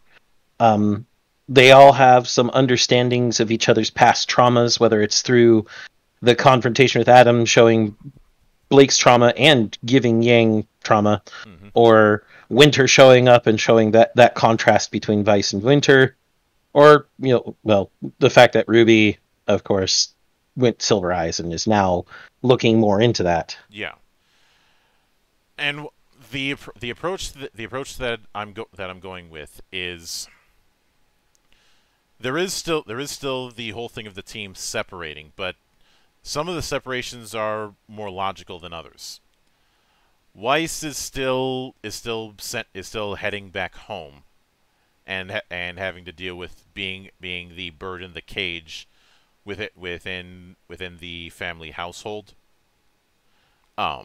Blake is heading to Menagerie, but it's not a case of just running off. More a case of realizing what Adam actually has planned and trying to warn her father about it. Yep, the whole, oh shit, I know what's going down, I need to get back and warn them. And instead of her running off without telling them, makes it clear to them, I have to go back to Menagerie. That I'm probably going to be gone for a while. This is something that I have to do myself, since it's a family thing.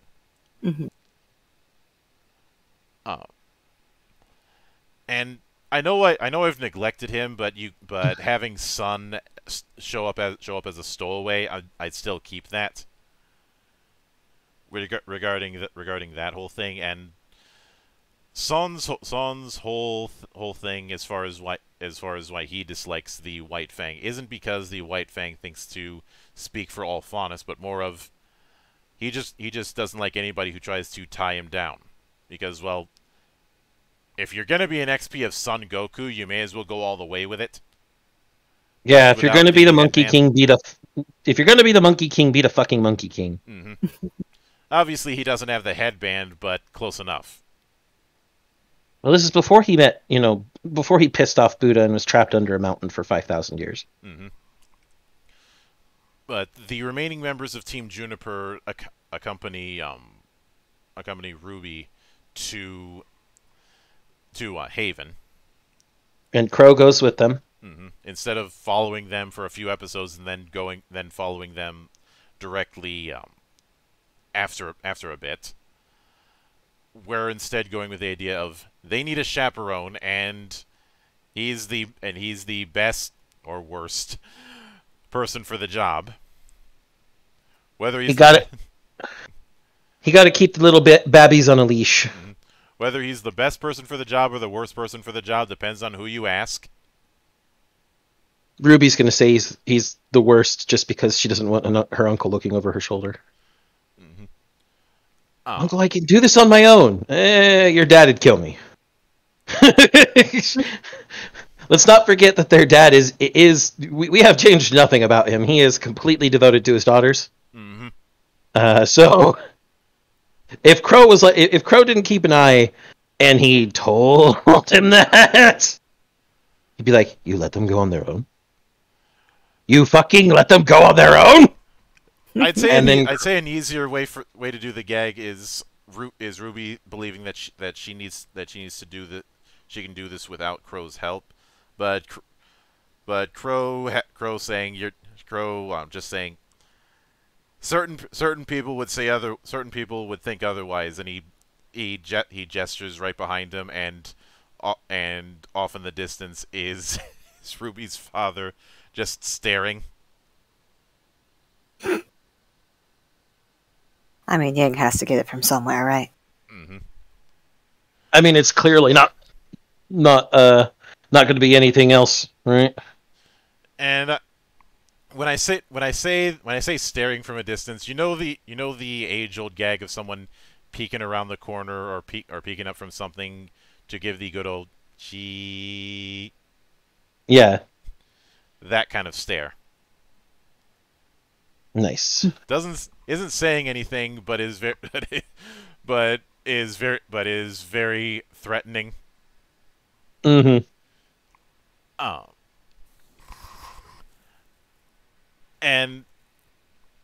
of course, you still while it is tempting to still have the post-credit scene that finally shows Salem, I'm electing for this to shift it a little bit. Instead of just Salem doing that monologue of "I can't wait to see you all burn," I would rather have it that Cinder ends up showing up at Salem's throne, for lack of a better term, about to give her report, but she ends up seeing Pyrrha out of the corner of her eye, turns around, and is just not there.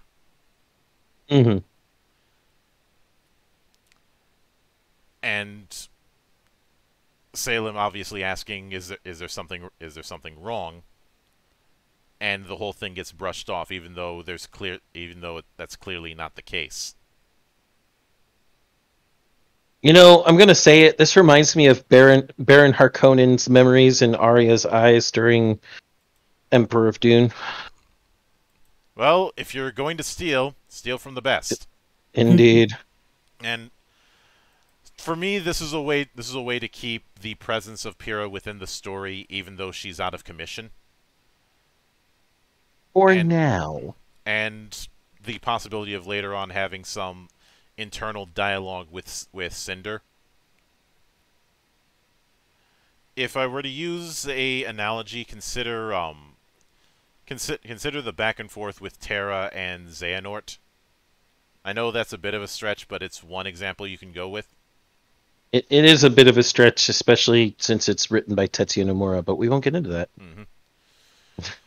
And that is the... While there's obviously some little details that we glossed over, that is the bullet points of how we'd handle this beacon arc of our reconstruction. We have a cast that we're focusing on. One that has their own bit of baggage that they're trying to get over. And while we didn't cover a lot of the baggage when it comes to Team Juniper, that's something that we will get more into with time. We have the elements of how a lot of the world building that we previously established plays out within this approach. The fall of Beacon has far more impact because we've spent close to 20 or so episodes getting to know Beacon and the city that surrounds it. Yep. Well, we didn't go into detail with that sort of exploration. It's in there. I mean, the entire reason I said that offhand remark about, the owner of the book cafe that Ruby always goes to. You're going to have these settings that characters are going to have as their favorite setting, especially what we know of their proclivities. And you're going to see those locations pop up quite a bit, as we have a lot of episodes to explore things that aren't just those quick and dirty bullet points that were the original Net series. Yeah. Now, I know there might be the argument that by bringing in all these changes that I'm turning RWBY into something else. Welcome to how we do reconstructions. This was the reason why the original setup that we did, we abandoned because we felt that we were being too reactive to the original source material. And I had stated plainly when we did this remastered version, I wanted to make explicitly sure that where we ended, by the time we were done with our volume 3, we were going in a completely different pace, completely different direction. The snowball was starting to roll down the hill, which we have done. And this will make these subsequent volumes interesting because instead of being constrained into setting up a foundation, we'll be able to explore what we've set up here. Yep. We can build upon the changes made. Now, as far as when that next one will come, that'll probably be in a few months. I do want to space these kind of things out because there's plenty of other ideas that I want to explore with GeekWatch, as we have done throughout this. Now, with all that in mind, as far as what we've got coming next week, well,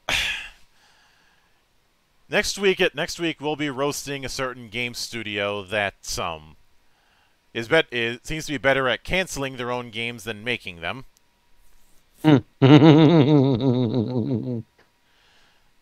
And after that, Good Brother Shades will have his time in the spotlight.